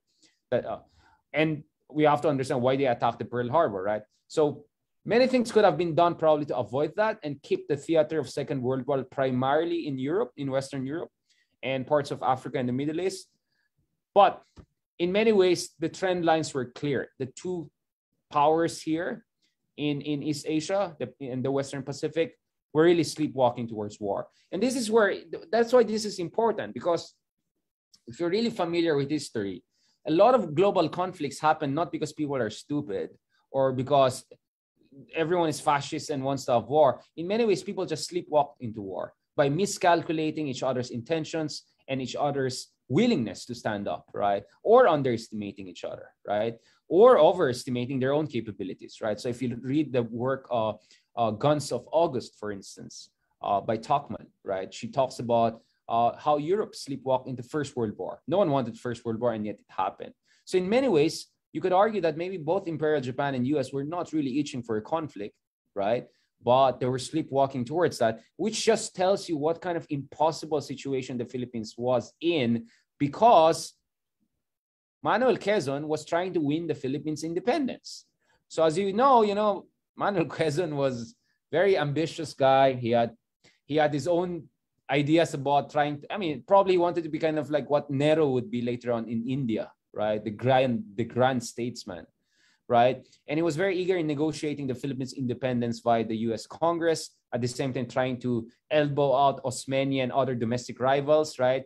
That's why he didn't support some of the initial agreements towards the independence, and tried to have a version that will reflect him, even though there was not much changes in the subsequent agreement. So beginning with the deliberations on the Jones Act and culminating later on the Tidings-McDuffie Act, this is where he was trying to really win independence for the Philippines. But the problem for Manuel Quezon was Japan, right? Because more and more people in the American national security establishment were saying, okay, even if we give the Filipinos independence, how long can they last without ending up as a Japanese colony, right? So that was beginning to become a big discussion there. So Quezon, knowing that, being very much, and here we have a situation whereby actually we have a Filipino leader who's very familiar with domestic politics of relevant empires, especially America in this case, right? But the problem here was that Quezon, in order to win independence for the Philippines and put himself in a position of power in the post-independence Philippines, he kind of began to poo-poo any Japanese threat to the islands, because this served, as Goodman explains, and I send you the journal article, the very important dual purpose of encouraging American supporters of Philippine independence and of reassuring Japan's leaders that a free Philippines would be a friendly Philippines. So him with his ambition of independence, and he himself being the great statesman of an independent Philippines, he was playing this very dangerous game, right? Kind of underplaying the Japanese threat to the Americans, and at the same time trying to make America a little bit, or telling the Japanese that the Americans will not be so involved in the Philippines, so don't worry, an independent Philippines will not be a threat into you. So that's a very dangerous balancing game. That's a very dangerous balancing games. And at times, at least this is a contention of Goodman, our dapper ex-president a little bit became too cozy with the Japanese at some points, right? He developed extremely close and rewarding friendships with a number of leaders of Japanese business community in the Philippines and their associates in Japan. So clearly the Japanese were in the business of what political scientists call sharp power, using economic linkages, personal charisma, etc., to kind of win over this kind of a wobbly the leaders in smaller countries who are trying to diversify from traditional allies towards new allies, right? So if you look at it, I could just replace some words there, and this could apply already to the Philippines today, right? Look at what the Chinese are doing today in the Philippines, right? Through in infrastructure investment, etc. They try, and in friendly business communities here in the Philippines, they try to charm our president. So this is a very interesting thing here, right? And in fact, to be honest, reading of Quezon helped me to better understand our situation under Duterte between US and China. Again, not exact parallel, but I think very helpful precedents, right? And here you see, when you try to play two superpowers against each other, you might end up as the lunch. And that's exactly what happens to the Philippines. Quezon, who I think was incredibly smarter than some of our recent leaders, and incredibly more sophisticated in strategic thinking, and an incredibly Machiavellian politician, consummate politician, even he could not pull off an optimal balancing. And in the end, we know what disaster happened to the Philippines, right? We know what happened, right? The Americans were not prepared for the Japanese, and the Japanese come over here and smash their way through, right? And of course, the next Battle of Manila, we can discuss that in our next lecture. We saw what happened in the next Battle of Manila. the Americans just rampaged through Manila because they didn't want to sacrifice their troops. So they just bombed huge parts of Manila. My late good friend Carlos Celdran kept on talking about why Manila just lost its soul because of the huge American bombing here during this towards the end of Second World War, right? And the Japanese were also in a death rampage. So my good friend Sionel Jose, for instance, he talked about the brutalities that were happening when the Japanese felt that they were about to be defeated. They just went on killing rampage. So essentially, the Japanese Americans just bombed the hell out of Manila, one of the most beautiful cities in the early 20th century, and we have not recovered from that yet. The soul of Manila was killed during the next Battle of Manila, the third Battle of Manila, you could argue, was in 1946, right? So this is the tragedy we're facing. So I really wanted to discuss Quezon because Quezon was really trying to do a kind of an optimal balancing strategy, but even he could not do it, especially in a situation whereby two colossal empires were already sleepwalking towards war. So in short, I'm telling you, we were in whatever complaint we have about today, my goodness, we were in far worse situations. And we had far better leaders back then who also struggled to come out of it better, right? And in fairness to Aguinaldo, he was a patriot. He loved the country. He had huge military credentials, but he was duped, right, by a rising power in his obsession to get rid of a declining power. Again, I think those themes very much speak to our political moment today, to our geopolitical era today. And that is why I felt we have to emphasize that. And I hope this is a kind of a discussion that will enrich your class. And again, no pretension to be a historian, so you're free to correct me and have violent reaction to some of the points I raised, but I definitely stand by some of the broad geopolitical themes I have raised in this lecture today. So maraming salamat, and I look forward to our discussion for the next hour. Thank you very much.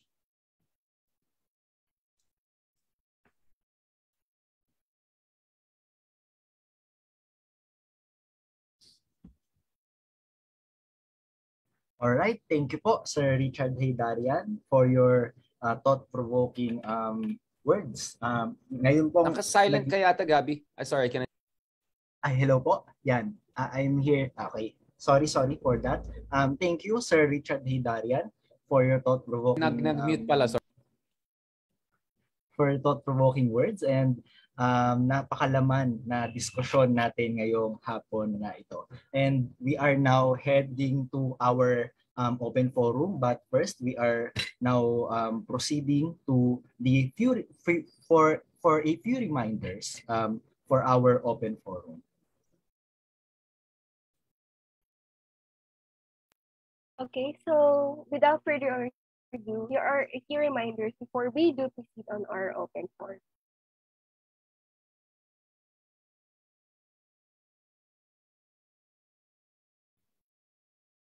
I think there were questions which are forwarded, some of them to Ma'am Joanna. Maybe you can raise them again so that everyone can hear and then we can go through them. Yes, sir. Maybe that's an option. Yeah. Ang daming tanong, nakita ko kanina pa lang yung wala pa yung second part of it. I chose some of the interesting questions lang. Pero yung iba naman na-discuss mo naman, sir. Pero siguro, you can just elaborate on it more.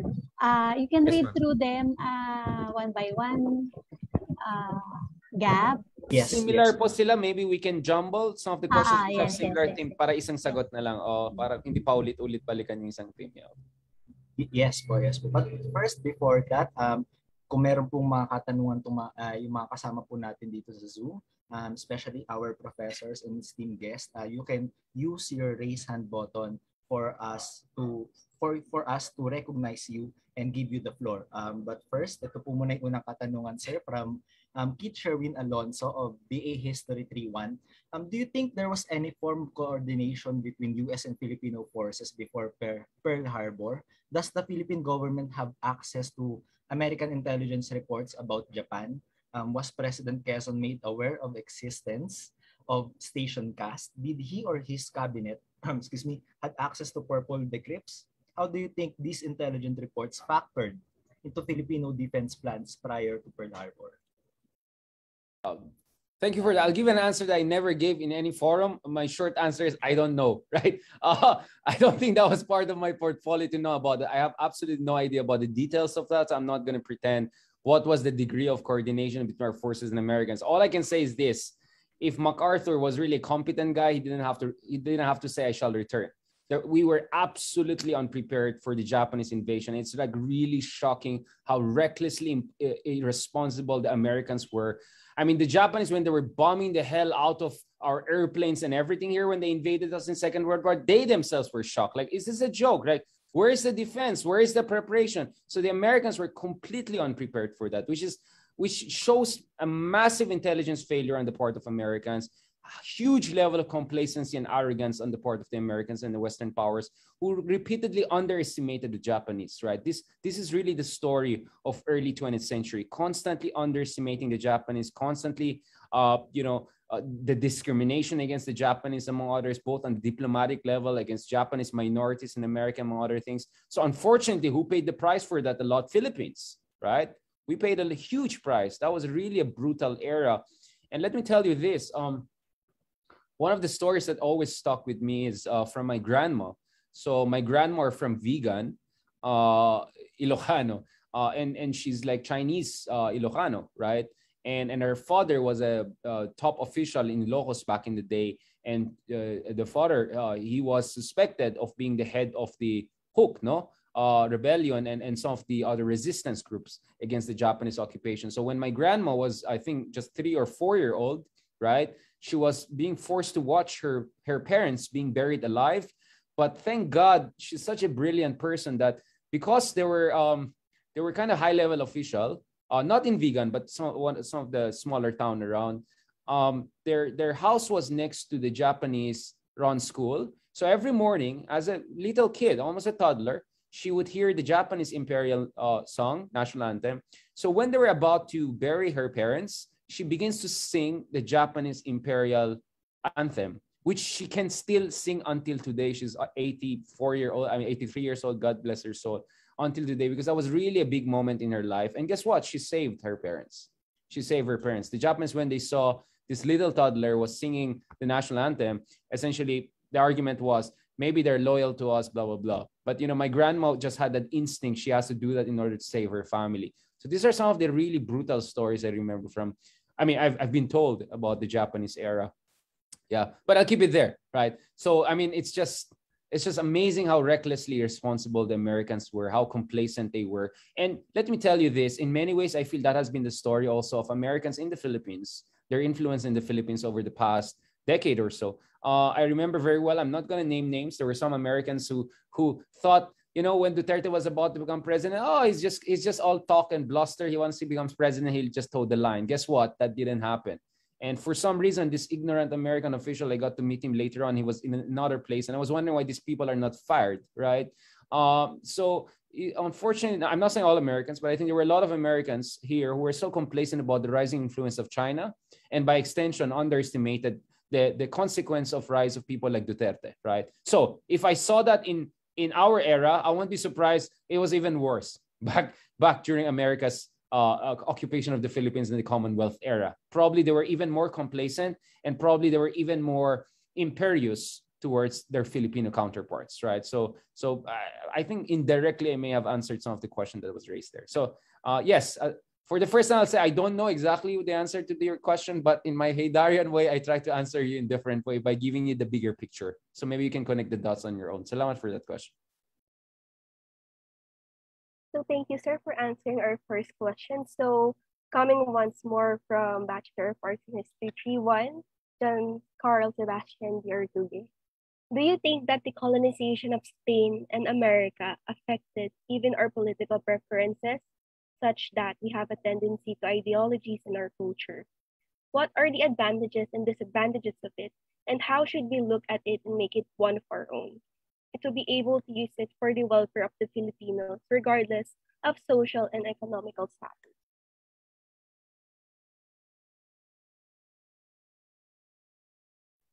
Yeah, that's a very good question.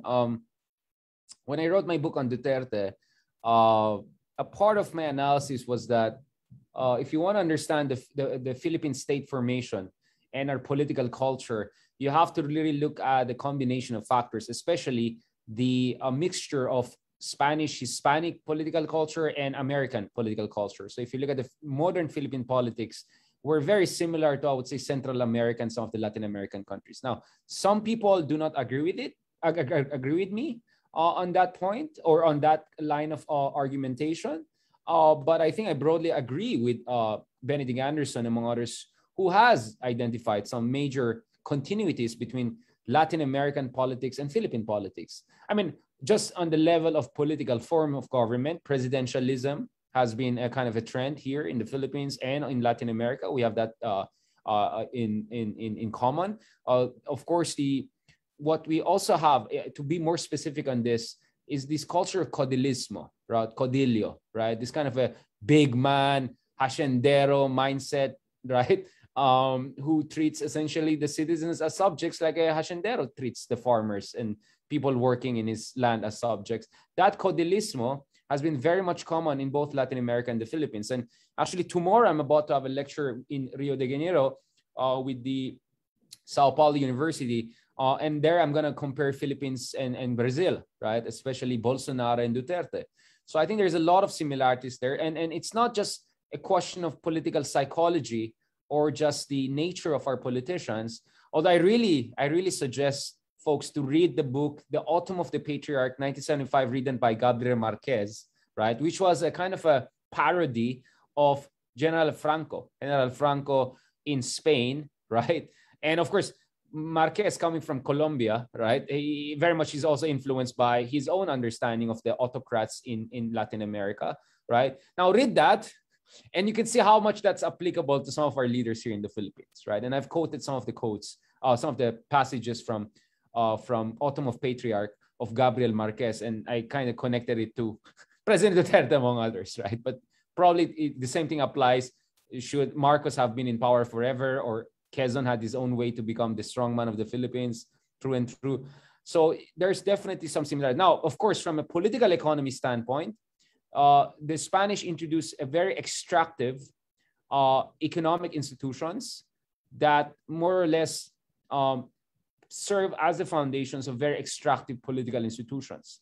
So for those who have read, for instance, Why Nations Fail, or journal articles by Acemoglu and Robinson's, look at their analysis on the part of Spain. Like, for instance, why they explain why Mexico is so different from America, right, in terms of levels of development.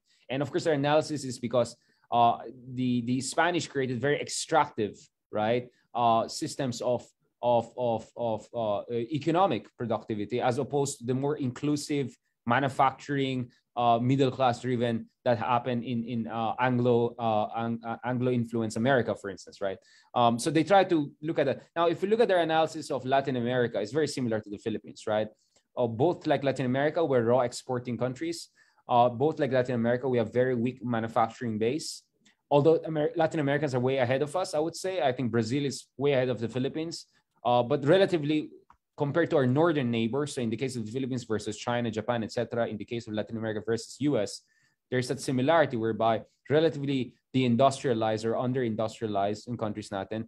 Now, that is important because history shows that countries which are more manufacturing driven tend to have a larger middle class, and countries that tend to have larger middle class tend to have more robust civil societies, and countries that tend to have more robust civil societies tend to have more democratic politics, right? So this is essentially the modernization theory. Samuel Huntington, among others, have argued that a lot among political scientists. Now, so in Philippines, similar to Latin American countries, we have very high levels of inequality, right? Which is reflected in our economics, also reflected in our politics. We have the prominence of political families or codillos. That's similar in Latin America and in the Philippines also. And we have relatively weaker middle class because of our extractive industries, right? So few oligarchs tend to control big businesses, etc. This has been the story of Venezuela, Argentina, Brazil, Mexico, Philippines, very similar. So of course, all of it, this is an ecosystem. So all of them are related. So if I'm going to put it that way, Philippines is more similar to many Latin American countries than a lot of our Asian neighbors. So if you look at the political economy of Thailand, for instance, or Vietnam, it's very different from the Philippines. While if you look at the political economy of Brazil and Mexico, for instance, it's far more similar to the Philippines. And I think in many ways that may explain when you have similar political economies, you tend to also create similar political outcomes, right? And we see that also reflected in the rise of authoritarian populism and nostalgia for authoritarian past, which is absolutely common between Philippines and Brazil and a lot of other Latin American countries that I have studied, although of course not as an expert, but only from a comparative politics standpoint. I hope that kind of answers your question. But of course, you can make this grand historical argument that yes, all of us in one way or another were either under Iberian empires, and when you were 500 years under Spain or hundreds of years under Spain or Portugal, etc., that is going to have some lasting impact. You know, the term there is path dependency, right? When you have been you have been under a certain political economy for so long, that's going to have long-term implications. Now, in fairness, as I mentioned, there was a liberal moment in Spanish Empire in the Philippines. There was also a liberal moment when the Americans came here. But if you look, I did not put that in my slide because there were more parts. Hopefully, I wanted to discuss more America, but I just didn't want to go too much into it. Maybe we can discuss that later on more in the second lecture. But you see, when Americans came here, which goes back to the cacique democracy reading, ang ginawa ng mga Amerikano ay hindi sila gumawa ng bagong elite sa Pilipinas or hindi sila gumawa ng hindi sila nag-oversee ng emergence of a new elite. What the Americans essentially did was to cut a deal with Spanish era elite, right? And nudge them towards more liberal competition, right? So if you look at the formation of the Senate and the Congress in the Philippines, which more or less determined who will be the next president, which more or less determines appointments to the bureaucracy, right? If you look at it, essentially what happened there is that the Americans cut a deal with the pre-existing cacique, which I connected to the elite that emerged after the Battle of Manila when the British occupied the Philippines and the purge that came afterwards. So in short, you can draw a line from the mestizo Chinese elite or Spanish elite that came into power after Spain kicked out the British. I'm talking about 1778, whatever, all the way to the American arrival. And the Americans essentially cut a deal with these guys, right? And then nudged them by creating some sort of a facade of democracy, right? And that was this Congress and Senate and all. But of course, the Americans introduced property qualifications and everything that made sure ordinary people like us, you know, would have no chance to stand for this kind of elections. So the Americans essentially reinforced pre-existing extractive political and economic institutions with an American spin. And let's not forget, the America that conquered the Philippines in the 19th century was America of Gilded Age. It's what Mark Twain explained, whereby you have few oligarchs controlling everything and very weak bureaucracy. So Americans never introduced strong bureaucracy to the Philippines in as much as the Spanish did it, right? Spanish were strong in introducing certain religion and political culture and certain educational institutions. Americans the same, but both of them did not introduce strong bureaucracy to the Philippines, unlike what you had in Singapore and Malaya Federation, for instance, whereby you had much stronger, robust state institutional heritage, which the Lee Kuan Yews and Mahathir could take advantage of. We didn't have that in the Philippines.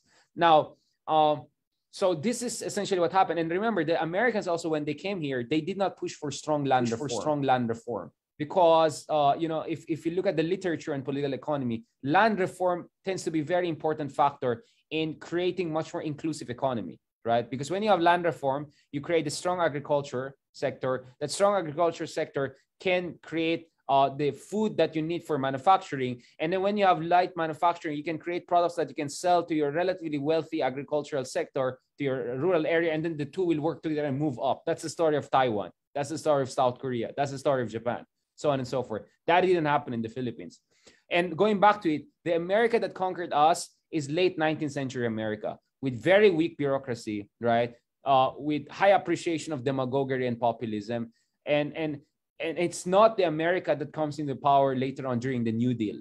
Siguro kung yung America na na-conquer sa akin, yung America of not Theodore Roosevelt, but America of the other Roosevelt, right? That FDR, right? Maybe the Philippines would have had a stronger bureaucracy, right? Stronger emphasis on bureaucracy, stronger emphasis on manufacturing, labor unions, a much more progressive political economy, which we definitely did not get with the America that conquered the Philippines. So parang nagkaroon ng path dependency by that time.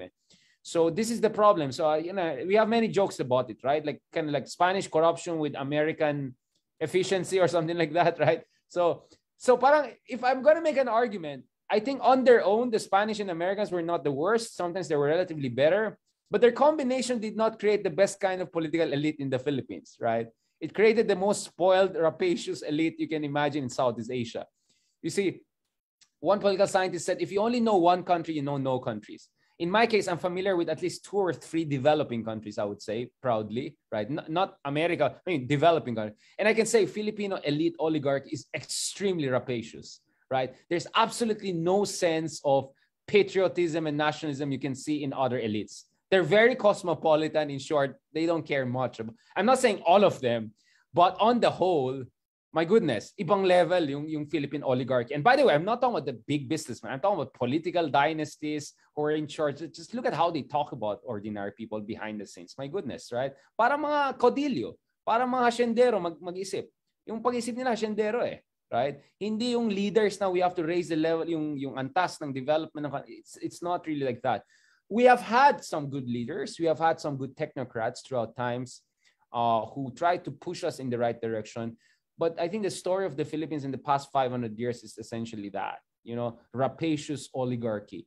And ang awayan talaga dito is between liberal oligarchs and authoritarian oligarchs. So essentially, my previous book of one was titled The Rise of Duterte, a Populist Revolt Against Elite Democracy. And then someone joked, kind of commented, well, guess what? Now we have elite autocracy or something like that, right? So that tends to be the story of the Philippines. And why is this relevant to foreign policy? Because due to the weak bureaucratic heritage we got from both Americans and Spanish, even our Department of Foreign Affairs, for instance, or if not DFA, in fairness, DFA is among the better bureaucracies, agencies in the government. But overall, if you look at it, the kind of people who come to shape the Philippine foreign policy, a lot of them have no business being there. Very shallow understanding of geopolitics. A lot of them are just nagkataon na gusto lang sila ni Presidente, malapit sila kay Presidente. And look at the number of political appointees, thousands of political appointees, right? Getting into critical position. No offense, someone became USEC for strategic communications in DFA, who I'm not very sure was really someone very adept in foreign policy. No offense sa kanya. I'm just saying, appoint yan. So marami kang USEC dyan, right? Dyan sa DFA, for instance. And I'm not sure these people are really foreign policy guys who should be there. Now, Teddy Boy Locsin, let me just tell a thing or two. First of all, I don't know what he tweets because he blocked me. I don't know when and why, but I can guess why. So I can only get to know what he tweets when it's important or he's attacking me or something like that. But so the other day I was listening to Teddy Boy Locsin. Actually, Teddy Boy Locsin is great. He writes very well. Brilliant writing. I really like it. Not that brilliant, but just good enough brilliant. But I'm not sure he has the kind of sophistication and analysis of foreign policy. And I would easily argue Teddy Locsin is the best foreign minister we have had under Duterte. Maybe the bar is not that high. But even Teddy Locsin, he's not, so people get very impressed by his speeches and all, but that's not strategic thinking, right? That's not strategic. You go to China, right? You go to a lot of these rising powers. They're strategic thinkers. They can barely say some beautiful prose, right? But they're really deep thinkers. Or you go to Vietnam, for instance, something like that, right? So in the Philippines, I think our strategic culture is a lot about rhetoric, it's sophistry, and a lot of political appointees who get there who have no business being there, right? But thanks to President Duterte and all of this crazy stuff, jet ski and all of that, yung ating foreign policy ay nagiging household issue.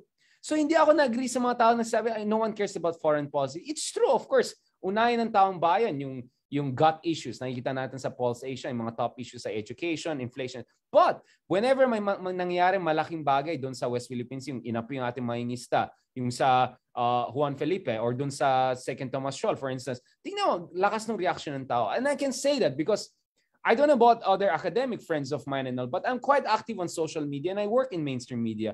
You can get so many views online by talking just about foreign policy. Who could have imagined that?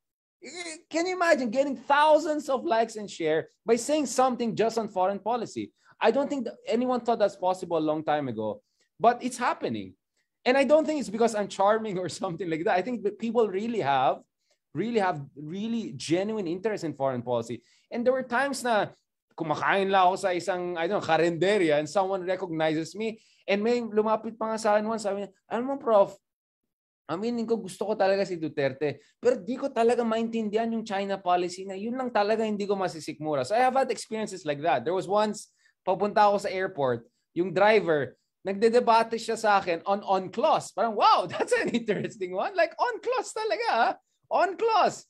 At parang, so ako naman, very Socratic. I never say you're wrong. No? Hindi ako elitista in that sense. Alam mo, style ko parang Socrates. I'll just throw back your ideas at you until you realize you're wrong. Right? So yun naman ginagawa ko, Socratic. And alam mo yung ginawa sa dulo sa amin, alam mo, sir, hindi ko naman talaga alam yung talagang details yan. Pero yun ang narinig ko kay Tatay Digong doon sa radyo. Eh para may sense naman siya, wala naman Sylvia International Law. But anyways, what I'm saying is that there is a growing degree of consciousness about foreign policy and all. So I think it will be harder for people to get away with blah, blah, blah foreign policy statements, whether it's Duterte, whether it's our foreign sector, whatever. So I'm actually cautiously optimistic.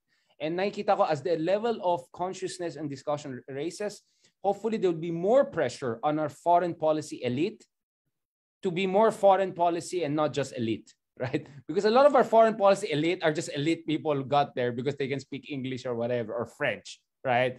But yung substance ay wala. I mean, wala silang publications, wala silang any relevant contribution to strategic studies, etc. Wala, right? So hopefully we'll have more foreign policy discussions there. And I'm optimistic, in fairness, over the past 10 years, we're moving in a very good direction.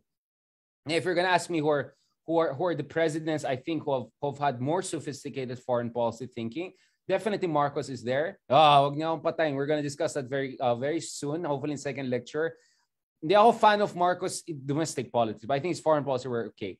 And the other Ilocano guy, sorry for saying that, Ramos. I've talked to President Ramos extensively. He knows his stuff. Pretty good. Ramos is my favorite post-Marcos foreign policy president guy, despite the mischief riff, or actually because of how he responded to the mischief riff. Yeah, Ramos is the guy I really respect relatively, no?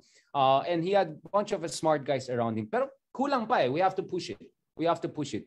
At I hope we go beyond this kind of independent foreign, yung mga rhetorical na ganon. Substance. I want to see substance. I want to see people with relevant background and you know, people are respected in the foreign policy community getting into top positions in the government.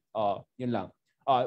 Sorry, I'll control na myself. Baka I say things na, ano na. I think this is the thing with question and answer. Suddenly, wala na tayo sa, wala na tayo sa 7 years war. Ibang usapan na natin ngayon. But this is what I like about question and answer, right? I hope I kind of answered indirectly at least some of this discussion, yeah. But again, let me just be clear, because we have friends from Davao and all. They might think I'm just bashing President Duterte. In fairness, thanks to President Duterte, I think we have much more lively discussions on this.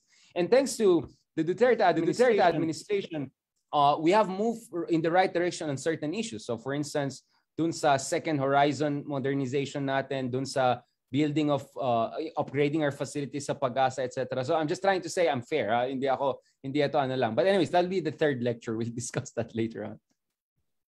Thank you, sir, for your answer. Naalala ko lang po na bring up niyo yung point na yan with the Madam Speaker himself, Representative Gloria Macapagal-Arroyo, on your talk. Yeah. I had an interview with Madam Arroyo. Actually, she's tita of my tito, etc. Matalino talaga si Mama Arroyo. I really give it to her. She's really, really smart. I just don't agree with her foreign policy direction that much. I think Ramos did a better job.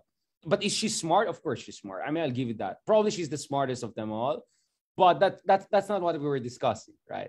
Because yun nga, yung problema kay Arroyo, she was good in giving the Americans the no, but she got a little bit too involved with the Chinese later on, and that kind of backfired, right? That was Ramos never had that. Ramos was playing his game. He would do karaoke with Jiang Zemin, and then the next day we'll go with Clinton and all. He was doing it well. I like it. And we'll discuss, don't worry, we'll discuss it later in detail, no? So, ano lang, patikim lang yan, yeah. But yeah, thank you for mentioning, yes, I did interview also Mama Arroyo, among others, and I raised this issue. Essentially, I told her, is Duterte's foreign policy essentially a copycat of yours? Because she's the de facto advisor of Duterte on foreign policy. And now she's the de facto great statesman engineering the Marcos Duterte, I don't want to use the word cartel, but the duo, right? Which could become our next ruling, essentially, tandem, right? Okay, sir, for our next question, it came from Bachelor of Arts in History 33 from Proceso Celis. How did Filipino guerrillas utilize the disparate geographical features of the country for warfare? How did they manage communication given the communications at the time? Given the conditions rather at the time, do you think the guerrilla style of warfare will still be effective nowadays, considering the advancement in technology? Yeah, again, I definitely I'm not a warfare historian, although I love listening to podcasts on warfare. I'm a big fan of ancient history stuff. Persian, Greek wars, etc. I don't know. There is a very great book by Max Boot, right? Actually, I wanted to mention here about this kind of small wars, etc. One of his argument was that actually some of the things that happened during this Philippine-American War would be a precursor of what happens in Vietnam and other places. What I'm trying to say here is that there are certain fundamental aspects of guerrilla warfare that I think is almost universal. It can apply to all contexts. When I say on context, I don't mean in the middle of New York, right? What I mean is that in places when you have a specific topography and specific asymmetry of power, it seems guerrilla warfare works and not. But of course, there are also cases where it doesn't work. For instance, look at the Jewish-Roman wars, right? It didn't work that well against the Romans. Romans eventually they were able to, that's the tragedy of the Jews, right? Who were taken out. So especially the second Jewish-Roman war. So I can give you some examples where it didn't work that much, but there are also a lot of examples where it worked to a certain degree, right? For instance, even in Spartacus' case, for a while it worked against the Romans, right? And we also see in ancient times, even there sometimes it works, sometimes it doesn't work. So there are many factors that explain it works. I think technology. My problem with technophiles is that they try to reduce everything to technology. It's very Mark Zuckerberg, which is completely nonsense. Because let me tell you why I come. So my first book was on Arab uprisings, right? Arab Spring. I was in Egypt in 2010, etc. So Middle East is a region also I'm very familiar with. I've written academic stuff on that, among others. The thing is, I remember during the first days of Arab Spring, there were people saying, "Thank you, Facebook, like you made revolution happen," right? And then you have Bonim, Google executive who wrote the book Revolution 2.0. Not knowing in few years that very Facebook and Twitter will be used by trolls, by ISIS, by authoritarian regimes to go after democratic forces. So the thing with technology is that it's a double-edged sword. It depends who uses it and who uses it better. And sometimes the bad guys are better in using it, right? So when we speak about technology, there are aspects of technology or kinds of technology that actually help conventional forces sometimes more, but sometimes it actually can be better utilized by non-conventional forces and non-state actors. Now, going back to the guerrilla issue, if I'm going to name one guerrilla force that has been the most successful in contemporary history, you can guess who. They just won overall. Back in August, they just kicked out a pro-American regime. As you can guess, Taliban. So if you look at the Taliban, they're one of the most moneyed and one of the most successful guerrilla forces in contemporary history. They just decimated the American-funded regime. And the Americans had a very hard time defeating the Taliban. Now, that doesn't mean that Taliban did not get a help from a neighboring country. We can talk about Pakistan forever, etc. But in many ways, Taliban used guerrilla warfare to beat the Americans. And this is just now. This is our era. I'm not talking about Vietnam War or something like that. So it depends how you use it. But clearly, our recent history shows that guerrilla warfare works when certain circumstances are there. When there's ideological coherence within the group, when they're really devoted. And one of the strengths of the Taliban is that because they believe so much in their cause, they're willing to die. They have no problem. They'll go all the way. How do you beat a guerrilla warfare like that? Second thing is that they're willing to learn latest techniques and leverage latest technology, right? And sometimes use latest technology of the conventional forces against them. So we can go on forever. I'm not a guerrilla warfare expert, but all I'm telling you is that from my own very basic, not hopefully more than shallow, understanding is that there's some fundamental laws in guerrilla warfare that I think can apply throughout time and space, right? But of course, you have to have right leadership and some other elements that have to come together, support, of course, by the community, etc., and grievances for that to work. And look at the Philippines. Yung communist rebellion, tagal na, six decade na, longest in, diba? So we see that actually guerrilla warfare, and the thing is also urban warfare is increasingly becoming the next trend. So with the Battle of Mosul 2014, Battle of Marawi, among others, this is the other scary thing that is emerging right now. Kind of like terrorist guerrilla forces get into some relatively large city, hunker down there, and it's a very hard conflict. Just look at Mosul and Marawi. Grabe how hard it was to beat the terrorist groups, right? By very advanced conventional forces. So yon. So even the forms of guerrilla warfare are evolving, right? But wait, I hope we're not getting too much away from our topic. But this is my just 2 cents as a non-expert on this issue.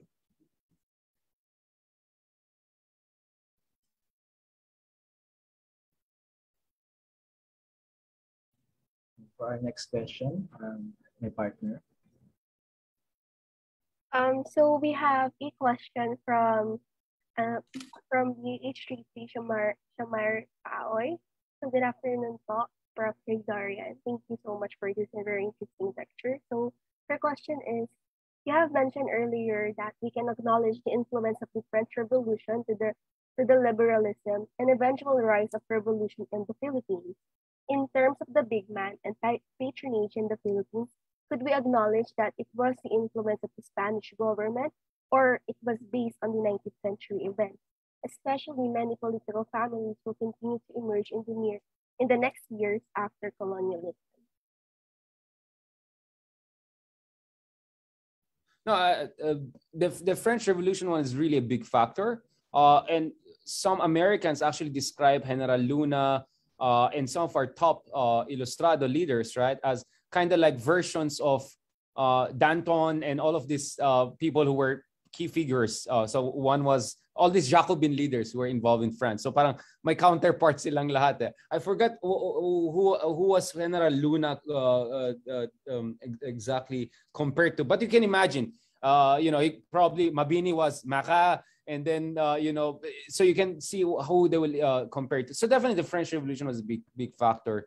Influence, and until today, right, the ideals of the French Revolution, égalité, fraternité, right, equality, all it's still resonating with that. On the question of, again, political economy and state building, etc., as I said, I think I mentioned that a while ago, right? We see definitely some similarities between Philippines and other Latin American countries in terms of our political economy, but actually the Philippines is in a worse shape, politically speaking. So I'll just give you some numbers. So in Argentina, based on some of the data I saw, only 5%, right, of their legislature is dominated by political dynasties. I think Mexico, the number is between 10 to 15%. Philippines is between 70 to 90%. So if you talk about centralization of power and power of political dynasties and families, Philippines is even worse than Latin America. A lot of Latin American countries, right? So yun yung worrying sa akin. But in terms of income inequality, we're slightly better than them, but still among the worst in the world, right? If you look at Gini coefficient, for instance, or concentration of wealth or new growth rate. So I'll just give you another number. So in Philippines, the 40 richest families took home 76% of newly created growth in 2013 per World Bank. So if we had 6% growth, lampas sa 4% ay pumunta lang sa mga ilang pamilya lang. The number in Thailand, which is in the middle of a kind of a civil war between red shirt and yellow shirts, the number is around 30%. And in Japan, it's 11%. So we're 2 times worse than Thailand in terms of concentration growth, and 3, 4, 5 times worse than Japan, just to put things into context. So, in some ways, we're actually even worse than the Latin Americans. And I would say there are many factors that contribute to that. I'm already getting out of the topic, but I think the Marcos regime is partly responsible for this. Let me give you an example. So one of the things that people keep on forgetting is that we used to have a 2-party system prior to the declaration of martial law, right? Nacionalista, liberal, whatever, right? And even Marcos was liberal, then nationalist. You know what I'm saying? It was not perfect, but it provided the minimums of what you call a party politics. Some distinctions in ideologies, certain degree of party discipline, certain machinery of mobilization, certain predictability and all. Well, Marcos, when he came to power, he demolished that. He superimposed a de facto one-party system. And that was the case until 1986. So when Marcos was kicked out, the new constitution, which is the 1987 constitution, and the new elite behind that constitution that came into power, they didn't have either the incentive or the vision or both in terms of restoring our political systems. The result of that is a system whereby celebrities are the alternatives to political dynasties, and sometimes the two intermarry. And sometimes the two are one. A celebrity that creates his own political dynasty, and you can name names. This is the tragedy of the Philippines.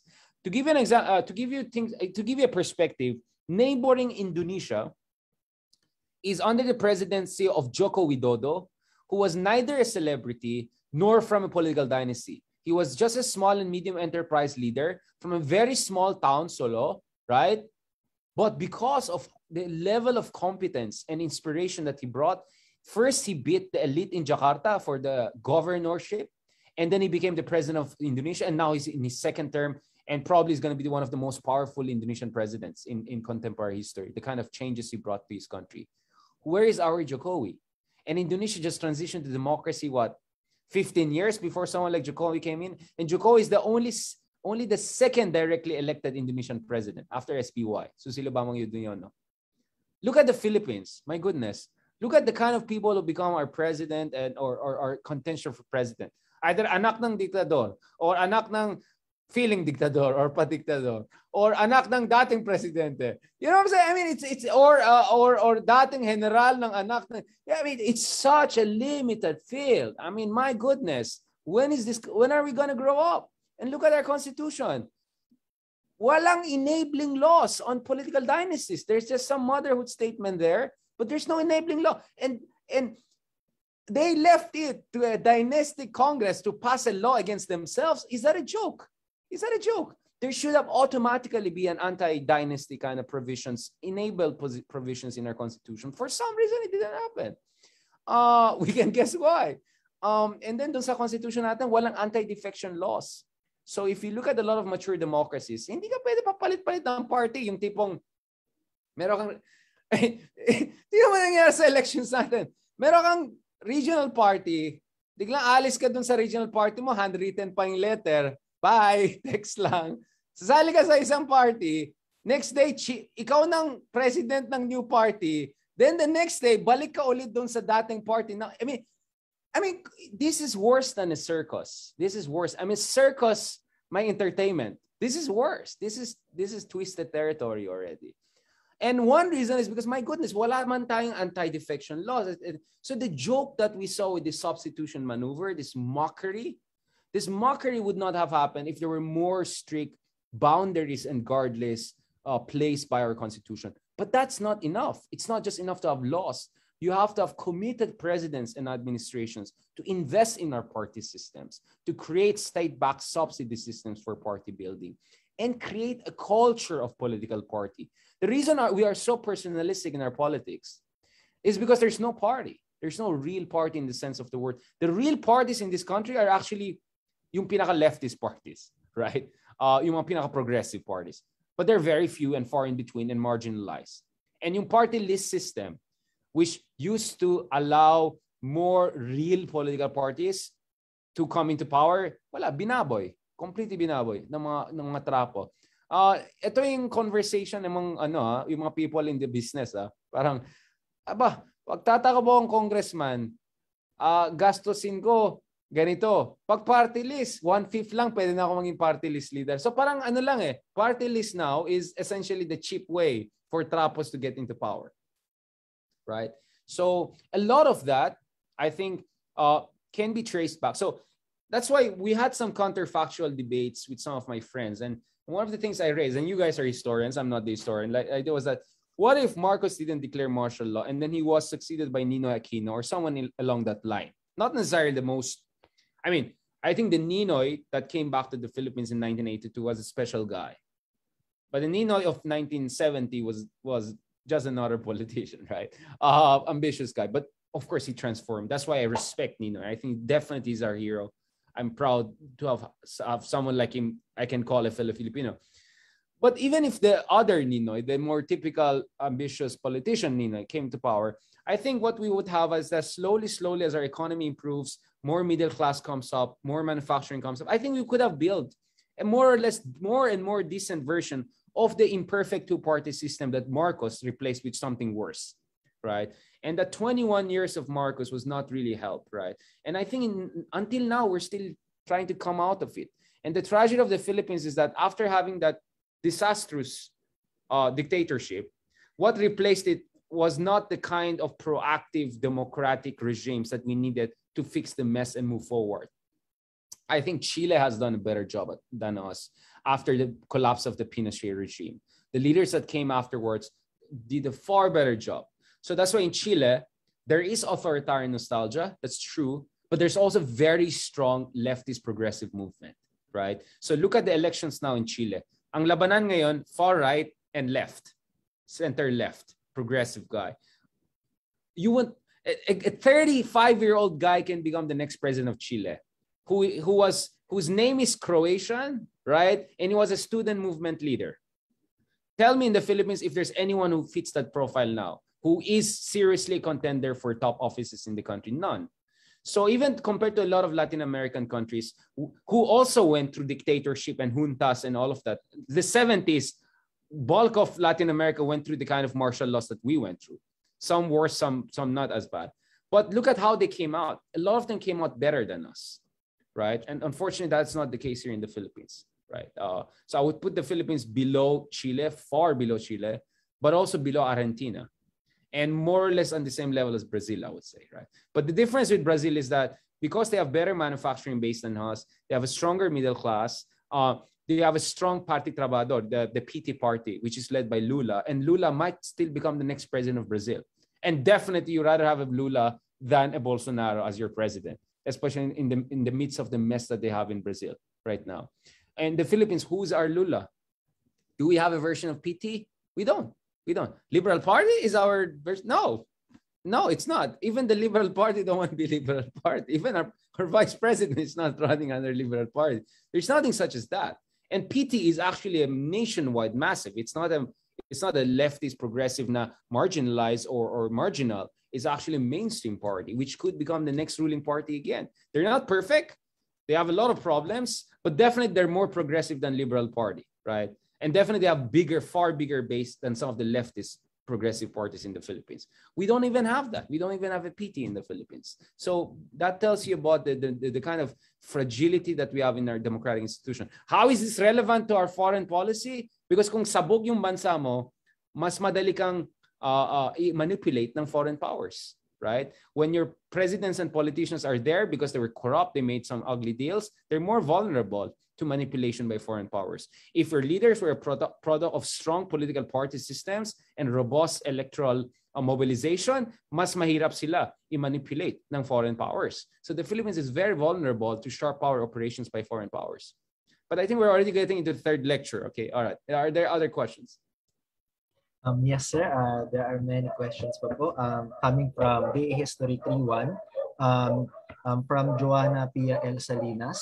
In his article, Anderson mentioned under his examples of linguistic nationalism, the Philippines failed to create a national language which should be used by both the state and national elite. Both entities remain using English language as a tool to communicate and so on. This is also evident up until this day. The question is, why does the Philippines fail to do so? Is the influence of the Americans directly affected the difficulty of changing our national language to our own? Does the mindset implanted to us that the usage of English language is the basis of intelligence has to do with this failure?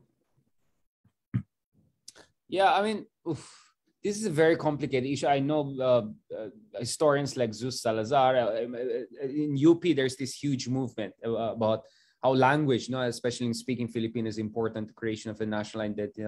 I think that's true to a certain degree. I think that's a That's a factor. And you know, there are many explanations why we haven't achieved that. No, I think we're more like India. No, kasi kung pumunta sa India, Hindi and English are actually the language of just. I mean, especially Hindi is just a language of people towards the north, right? It's not the language of a lot of Indians, right? And in India, you have to either learn local language or speak English. That's like the neutral ground in between, which is kind of similar to the Philippines, right? So if I go to Cebu, I rather talk English, or some people rather talk in English to me than in Tagalog. Even in Baguio, I noticed that, right? Although, of course, I can speak a little bit Ilocano, so I can get away with it. So I noticed sometimes there are more Filipinos are more comfortable talking to you in English than in Tagalog, or Filipino for that matter. And if you look at Filipinos, how many percent Tagalog? 90% or 87%, something like that. So I think, I don't know, there are many factors that come together. Nonetheless, one brutal answer, which of course you can argue against that, is that, you know, in many countries, a unified language was actually created, but very brutally, right? So for instance, what we understand as French today, if I'm not mistaken, is really language of Paris, right? It's not the language of Marseille or other big, or Lille or other big city in France.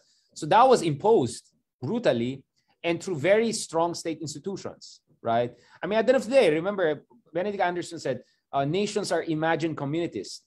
But how does that imagination and sense of community come about? As a political scientist, I'll tell you this, it's the state. So if you have a strong state institution that can inculcate through essentially propaganda, right, which is socialization, education, etc., right, you can create a strong sense of national identity. So I think the Philippines, I won't say language per se is the problem. The problem is that we haven't had an inclusive and robust national bureaucracy that can create a common sense of Filipino-ness. You cannot do that in a year or even 10 years, but it will take a generation or two. We never had that done over generations, right? And yun nga eh, there's also this Tagalog supremacy, right? Which I think is a very inimical to a lot of our friends in Visayas. I can also say for us in Ilocos region or in Baguio, etc., we're not very comfortable with that. So, you know, this is the problem. I think the problem in the Philippines is that tribalism and familialism was never challenged sufficiently by a strong national inclusive state, right? And there's a huge literature on that. How do you deal with that, etc. I mean, for me, Switzerland is an interesting case because if you look at Switzerland, it's composed of multiple cantons, right? The Italian, the German, and the English. But there's a national sense of being Swiss, right? And that's not established along ethnic, linguistic lines per se, but it's established based on civic nationalism. So I think what we have lacked is have a credible, strong state that creates a sense of Filipino civic nationalism, not around language, not around religion, but around civic values. I think that is what we need. Because I would raise even a bigger problem in the Philippines. One reason why the Philippines is not a complete nation yet, look at our brothers from the Muslim regions. I don't think a lot of them feel they fully belong. And by the way, I'm not saying this myself. That's what I heard from friends when I go to Marawi, to Mindanao, etc. Because, you know, our sense of Filipino-ness is somehow tied also to our religion, to the majority religion, which is Catholicism. So my sense is the best way for the Philippines to create a coherent sense of nation is by emphasizing civic values, shared civic values. And look at our neighbors, Singapore, for instance, right? If you go to Singapore, like they have like Malay, English, and Chinese, right? So they're very linguistically diverse, but there's a sense of Singaporean nationalism, whether you're Malay Singaporean, Indian Singaporean, or Chinese Singaporean, right? Because you believe in the basic values that Singapore represents, right? To a certain degree, Malaysia also has the same case. So my sense is, instead of following this kind of Germanic or I don't know, more Japanese version of like civic of nationalism around a common language per se, why not let's be more like some of our successful neighbors, like Singapore, for instance, or lesser degree Malaysia, who embrace the diversity, but by emphasizing shared civic values, try to create a stronger sense of nationhood. Yun ang medyo kulang sa atin sa Pilipinas. In fact, if it were up to me, I want all our yung mga signs and all, kind of like Singapore. We have English, we have a Filipino, which is more inclusive, not just 90% Tagalog, and Spanish. For me, sobrang sayang na nawala yung Spanish heritage natin. I'll give you one reason. I am reading translations of Rizal's work in English. I'm not reading the original ones because I don't know Spanish at that level. Isn't it tragic that we cannot even read our own founders' works? We have to read translated versions. That's tragic. I mean, it is ridiculous. Why should we be in that situation? We should have had some basic Spanish training so that we can read the works of Rizal and all of these people, right? So much of our history is inaccessible to us unless it's translated by what? By Americans and foreigners? This is crazy. This is crazy. So for me, instead of one language, I rather embrace multiplicity of our language, but focus on civic nationalism and shared values and this sense of pride of all Filipinos, despite being whatever background, believing in some common national interests and values and all. Yun ang wala sa atin. And I think our leaders, our presidents have done a terrible job in that, just look at our elections. I'm not going to name names. I mean, you have someone who's a mayor in here and then goes there and says, Bisaya is the blood that runs in my veins. Okay, I get it, the mobilization and all, but what are you trying to say here, right? Or solid North or solid South and all of that. I understand the mobilization value, but once this guy becomes the president, he's supposed to be the president of solid South or solid North and whatever. I mean, how is that going to work, right? How is that going to work? So yun. I mean, honestly, I hope there'll be more presidents who come from, diverse backgrounds, siguro, Bisaya, Nanay, Tagalog, or even mixed blood people who become the next presidents, who can say, being Filipino is not solid North, solid South, whatever. It's someone who believes in the Philippine national interest in our future, etc. Let's not forget our national revolutionaries and leaders. A lot of them were mestizo. Before them, even Creoles. Manuel Quezon, how many percentage of him is quote-unquote Indio, right? He had lots of Spanish blood in him, but no one can question his Filipino-ness, right? So I think yun ang mas, for me, more reasonable and more inclusive, I think, approach to the question of nationalism. So I'm not 100% for linguistic nationalism in the sense that we have to have one language and forcing it, shove it down everyone's. I kind of I just don't think it's doable anymore anyway, right? Maybe you could have done this 18th century, 19th. I just don't think it's going to work anymore. Yeah. I'd rather have the Singaporean way of approaching it. Yeah. Maybe two questions, a question or two. Yeah. Before ako babaksak, sorry, medyo. Yes, sir. This came from Angelica Cardenas of PAH32 po. So Anderson mentioned that the older the past, the better. How do you think we can have a better understanding of the present when the TikTok generation are no longer interested in reading the history and merely relies on unverified accounts that they see in social media? Yeah, here we are again with, I have big problems with social media, but I have bigger problems with bashing millennials and now Gen Zs. There's so much, like, for instance, on the issue of authoritarian nostalgia, let me tell you what, ang una ko i-blame ay yung mga Gen X. Alam mo yung mga tinatawag na Tito Fortuner? Alam mo yung mga middle class, alam mo, panahon namin ni Marcos, ganito, ganyan, dapat disiplinado. Sila yung may pakanan dyan eh. Sa authoritarian nostalgia natin.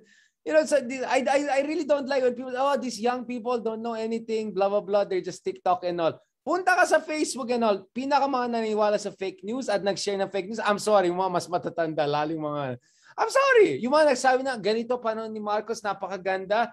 Hindi kami, kasi di kami pinanak. Ito yung mga yung mga nag-i-imagine ng past. Kung may imagine communities, ito yung mga re-imagined communities na panahon ni Marcos, lahat kami may pagkain, may kotse, ganun, tapos tignan mo naman yung data. Diyos ko na lahat, kawawan ng time na yan. So I'm sorry, I really get irritated when I hear this bashing of young and all. Nonetheless, yes, social media can be very trashy, right? How do you deal with it? First of all, maybe we do more lectures like that with the youth and all. And siguro for educators, people who know better than me about Philippine history, because absolutely I'm not going to claim to be a Philippine historian, should be more engaged online. Xiao Chua, some of our other friends do a lot of TikTok. I'm getting into TikTok also, so please feel free to follow me. So no, I don't go on TikTok and dance. I do 1 minute, 3 minute explanations, kind of punchy, go. So the first TikTok I did was just last week. It got like 60,000 views. I understand that's not much on TikTok, but I'm trying. So what did I do? I tried to make it interesting. So yung blind item ni Tatay Digong pinag-usapan, right? Yung cocaine daw yung isa. So anong ginawa ko? Yung background sounds ko, Narcos. And then naka-white ako na white fedora, ganon. But maganda explanation sa tingin ko at least, di ba? For TikTok. Man, nag-click. So my thing is, maybe instead of us kind of like poo-pooing and say, wala yung TikTok, engage it. Go there. Wag mo pahiya sarili mo. Wag kang mag-tumbling dyan. Mag-explainers ka. 1 minute, 2 minutes, 5 minutes. But make it exciting. Make it engaging. That's what I try to do. I do what I call Meta Alive Facebook Live, right? I call it Facebook Alive before kasi doon mo malaman kung buhay pa yung isang presidente, ganun, yung Facebook Alive, andyan pa pala siya, diba? Now I call it Meta Alive kasi Meta na yung pangalan ng Facebook. Like, I checked my analytics, right? I checked my analytics.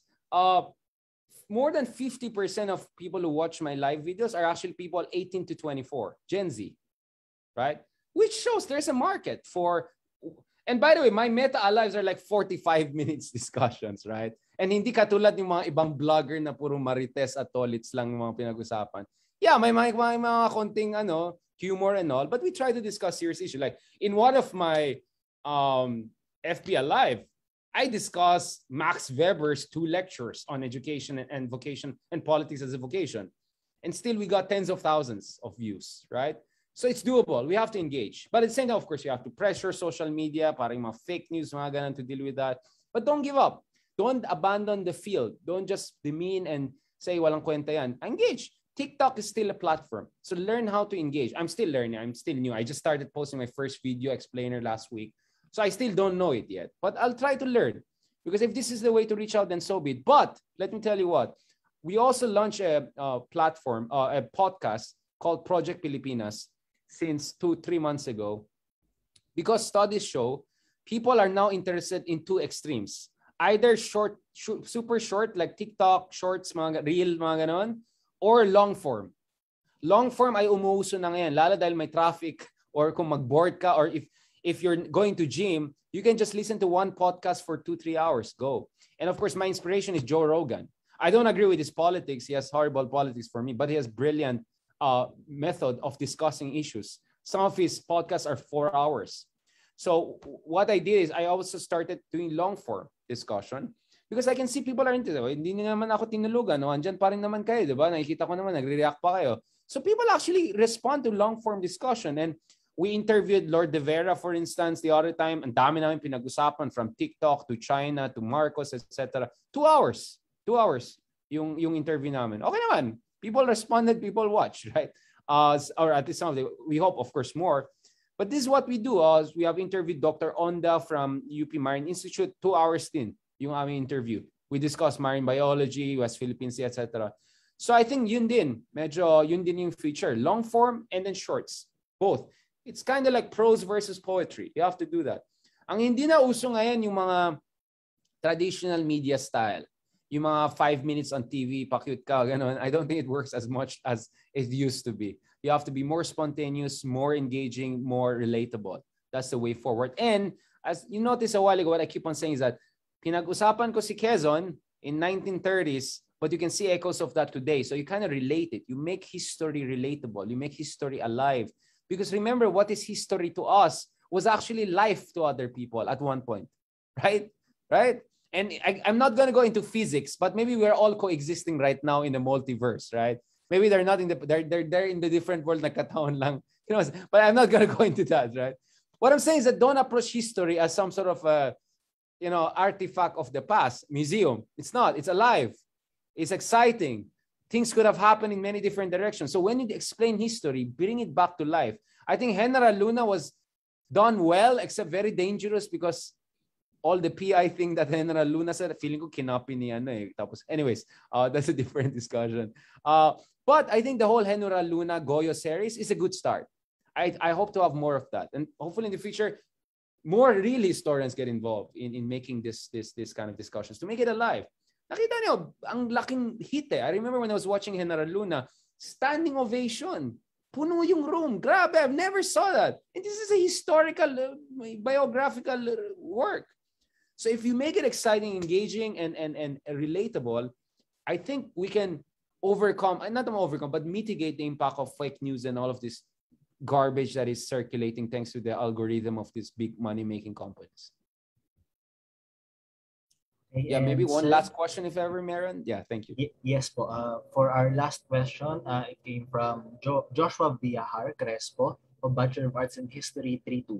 Given that the Republic's revolution's primary aim is regime change and not social change, like addressing social inequalities, which is apparent because the revolutionary leaders belonging to the elite made sure that they maintain their social status. Do you think that the Philippines is not capable of self-rule? That's a very good point. I don't know if I forwarded that to Attorney Joanna or yung, but I think I cited in some of my works. Dr. Vicente Rafael has done great stuff on that. And I think he wrote something on thought leaders and Rappler, which is they may have been patriotic, but they were definitely not progressive. A lot of these people involved, a lot of them, Aguinaldo, among others, they come from, their own mini versions of dynasties or, their ideas were definitely not egalitarian. So maybe they had the fraternité, but the egalite part was not as absorbed by them. So probably they still had this feudalistic stuff and all. That's why there's no assurance that had our revolution succeeded. Let's say General Luna's plan succeeded. They gave the Americans so much bloody nose, right? That the Americans said, you know what, forget it. Philippines is not worth it. And then the Dutch took Mindanao, and then the British took Palawan, but Luzon will stay under General Luna. But what kind of regime it would have been? See, we can discuss about that. So Ninoy Aquino, in an article for Foreign Affairs 1960s, kind of raised that issue. And some said that maybe the Philippines was lucky that it was conquered by America. Because first of all, we kept the territories, made sure Dutch and the British don't get other islands. And that at least we had some exposure to liberal politics. Because if siguro General Luna yung presidente natin, and probably it would have been a Republic of Luzon, it wouldn't probably be too different from what we saw under Sukarno, for instance, later on, right? Or some of the other post-colonial leaders in the region. Again, I'm not a historian, so I cannot give a super informed take on the counterfactuals, but that's the reality. Almost a huge number of key leaders involved in the Katipunan Revolution were not necessarily the kind of progressive egalitarian guys. No. So my worry was, you could not, I don't have to worry anymore because it didn't happen. But had they succeeded, it's not very clear whether they would have created a kind of a system that will bring social justice, land reform, and a lot of things. Not to mention literacy levels were very low during that time, 5% at maximum. So there would be huge problems in terms of mobilizing people based on informed public discourse and etc. So it would have been potentially also very messy, right? So let's not romanticize also. So thank you for mentioning that. But, you can also have a multi-phase argument to say, well, the first hurdle is to create an independent government, a regime. Once we have national sovereignty and freedom, the next thing is to create freedom for our citizens, right? You can have a kind of a multi-phase argument. But a lot of times that doesn't happen, right? Vietnam, North Korea, etc. They became independent, sure, but freedom for their citizens never came, right? Of course, you have to have both, right? But the Philippine Revolution maybe didn't work or could not have worked in ways we believe it should have worked. But we had other opportunities that we can discuss in other lectures when we had already exposure to egalitarian and more liberal, progressive values. And yet, for some reason, I don't know. Okay, we can discuss that in other lectures and all of that. I mean, even with Marcos, I could have said, he studied in UP for heaven's sake, right? You're supposed to have some exposure to egalitarian ideas and all of that. And yet, look at what kind of leader he turned out to be. Look at a lot of UP graduates. What happens to them when they enter politics? No offense to them, right?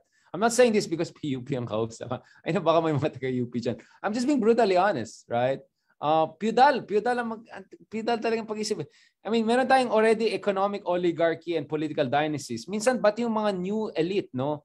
Yung mga yumaman dahil celebrity or yumaman dahil lawyer, professional, successful. Tapos mamaya when they're in power, and then naman yung pag-iisip nila feudal rin. So I think feudalistic middle class is also a problem in the Philippines. Not all middle class, but a lot of, I think, but I think our middle class is yet to be the progressive pro-democracy middle class, like the kind of middle class that brought democracy to South Korea, Taiwan, and a lot of more successful, mature democracies. I'll put it, I mean, let's not, just to give you numbers, Duterte's strongest base as a percentage of the demographic was actually ABC. He got a bigger share of ABC than E. And I think also D. And Bongbong Marcos, I think now, is the leading candidate of ABC Filipinos. So I think that tells you a lot about a lot of things. No offense to anyone. I'm just saying that's the nature of our middle class. So even some of the middle class were involved in the Katipunan, not really elite, no? I'm not sure they had the most egalitarian ideas about things. But of course, you can question me. We can talk about the First Republic, yung, biyak na bato na constitution. They were relatively progressive.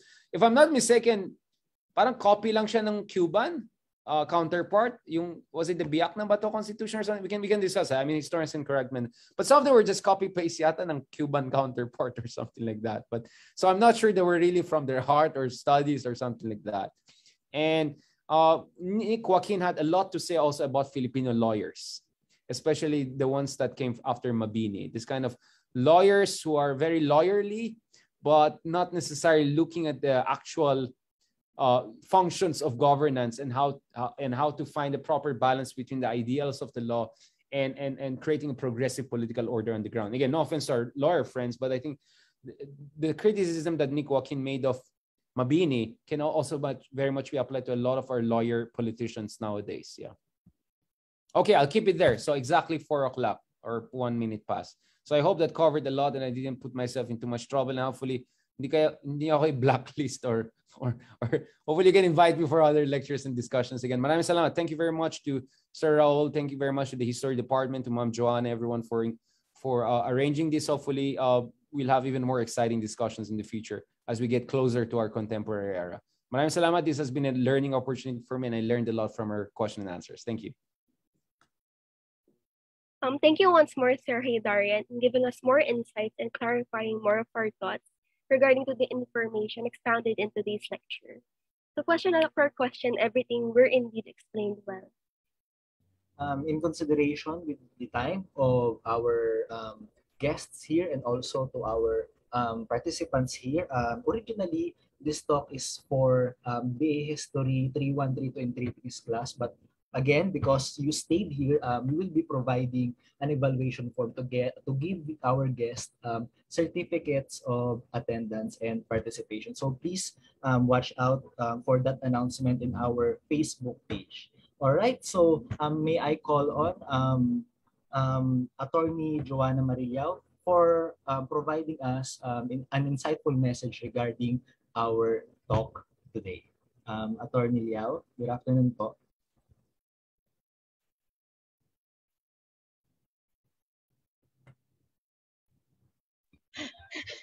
It's really hard to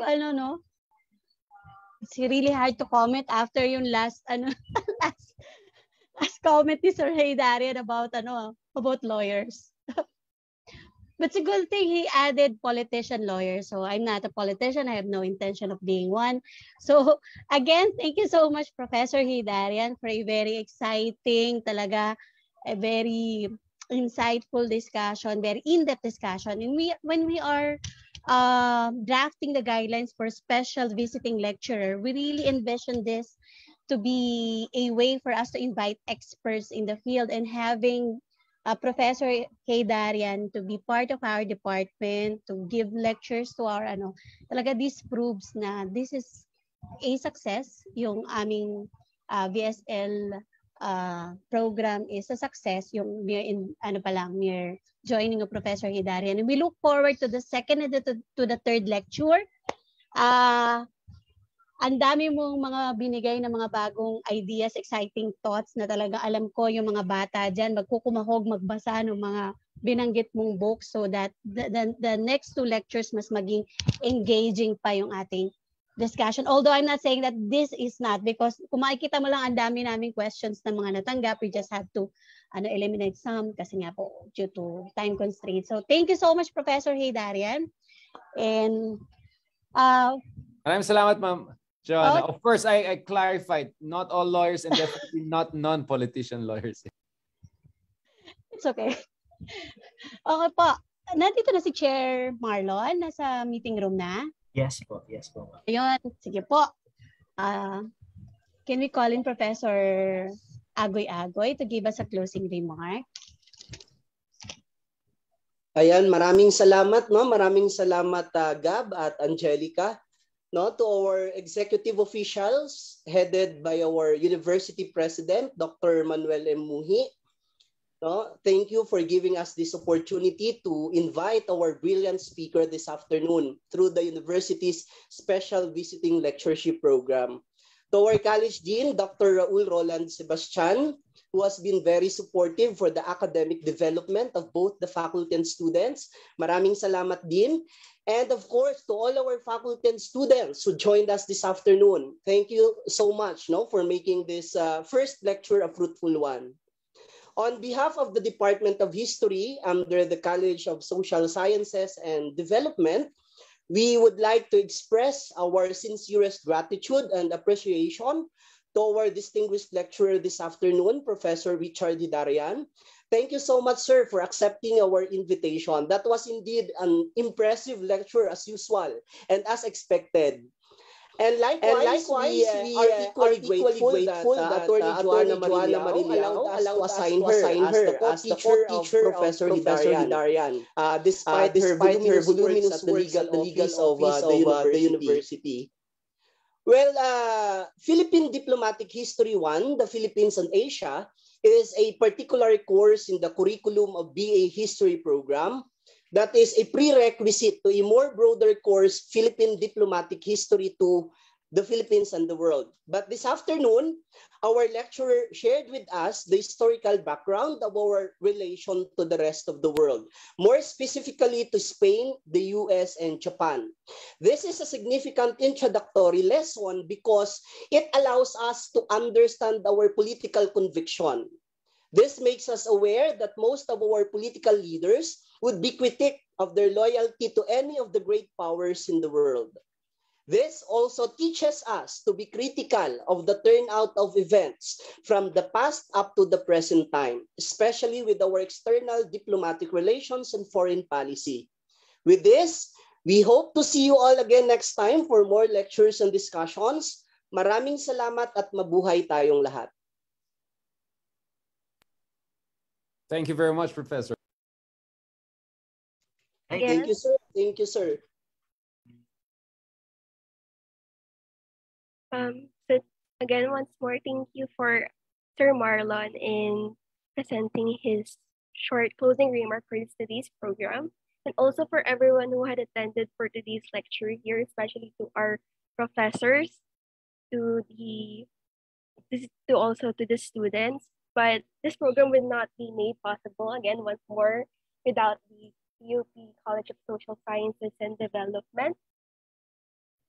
And also, it will not be made possible without the help of PUP Department of History and to our PUP Samahan ng Mag-aaral ng Kasaysayan, and also to our counterpart sections, BA History 3.2 and 3.3. And for us to proceed to our closing ceremonies, we will now be taking part in giving respect to our institution by singing the PUP hymn.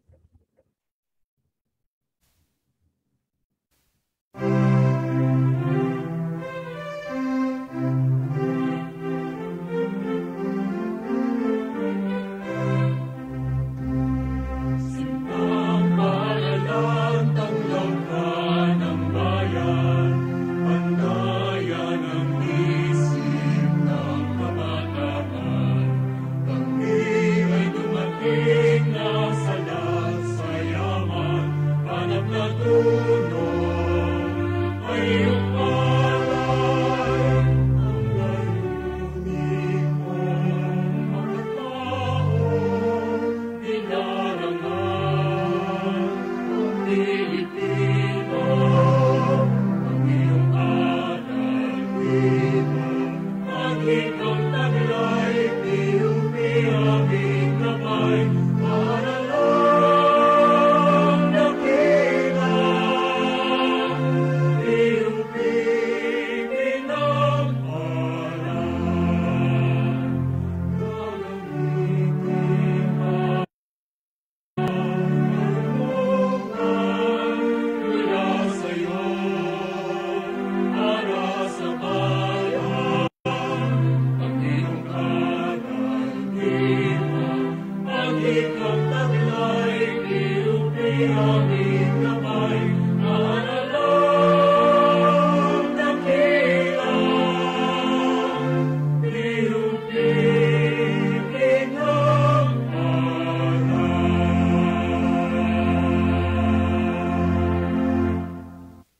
Right, thank you to our tech team. And please, wala po muna aalis para po sa ating photo opportunity. So please open your cams if possible. And right, thank you.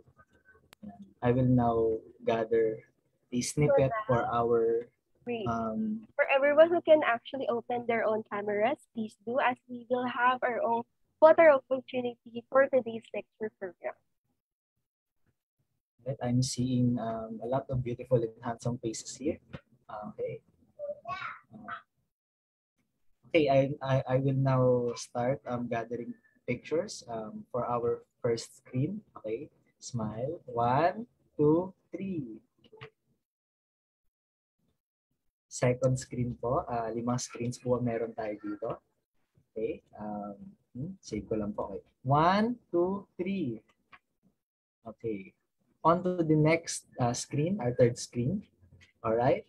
Okay, 1, 2, and 3. All right. Fourth screen and fifth screen. Maraming salamat po sa pagdalo at sana po sa lahat ng mga nakasama natin dito ngayon ay makasama po muli namin kayo sa susunod na lektura ni Dr. Richard Italia.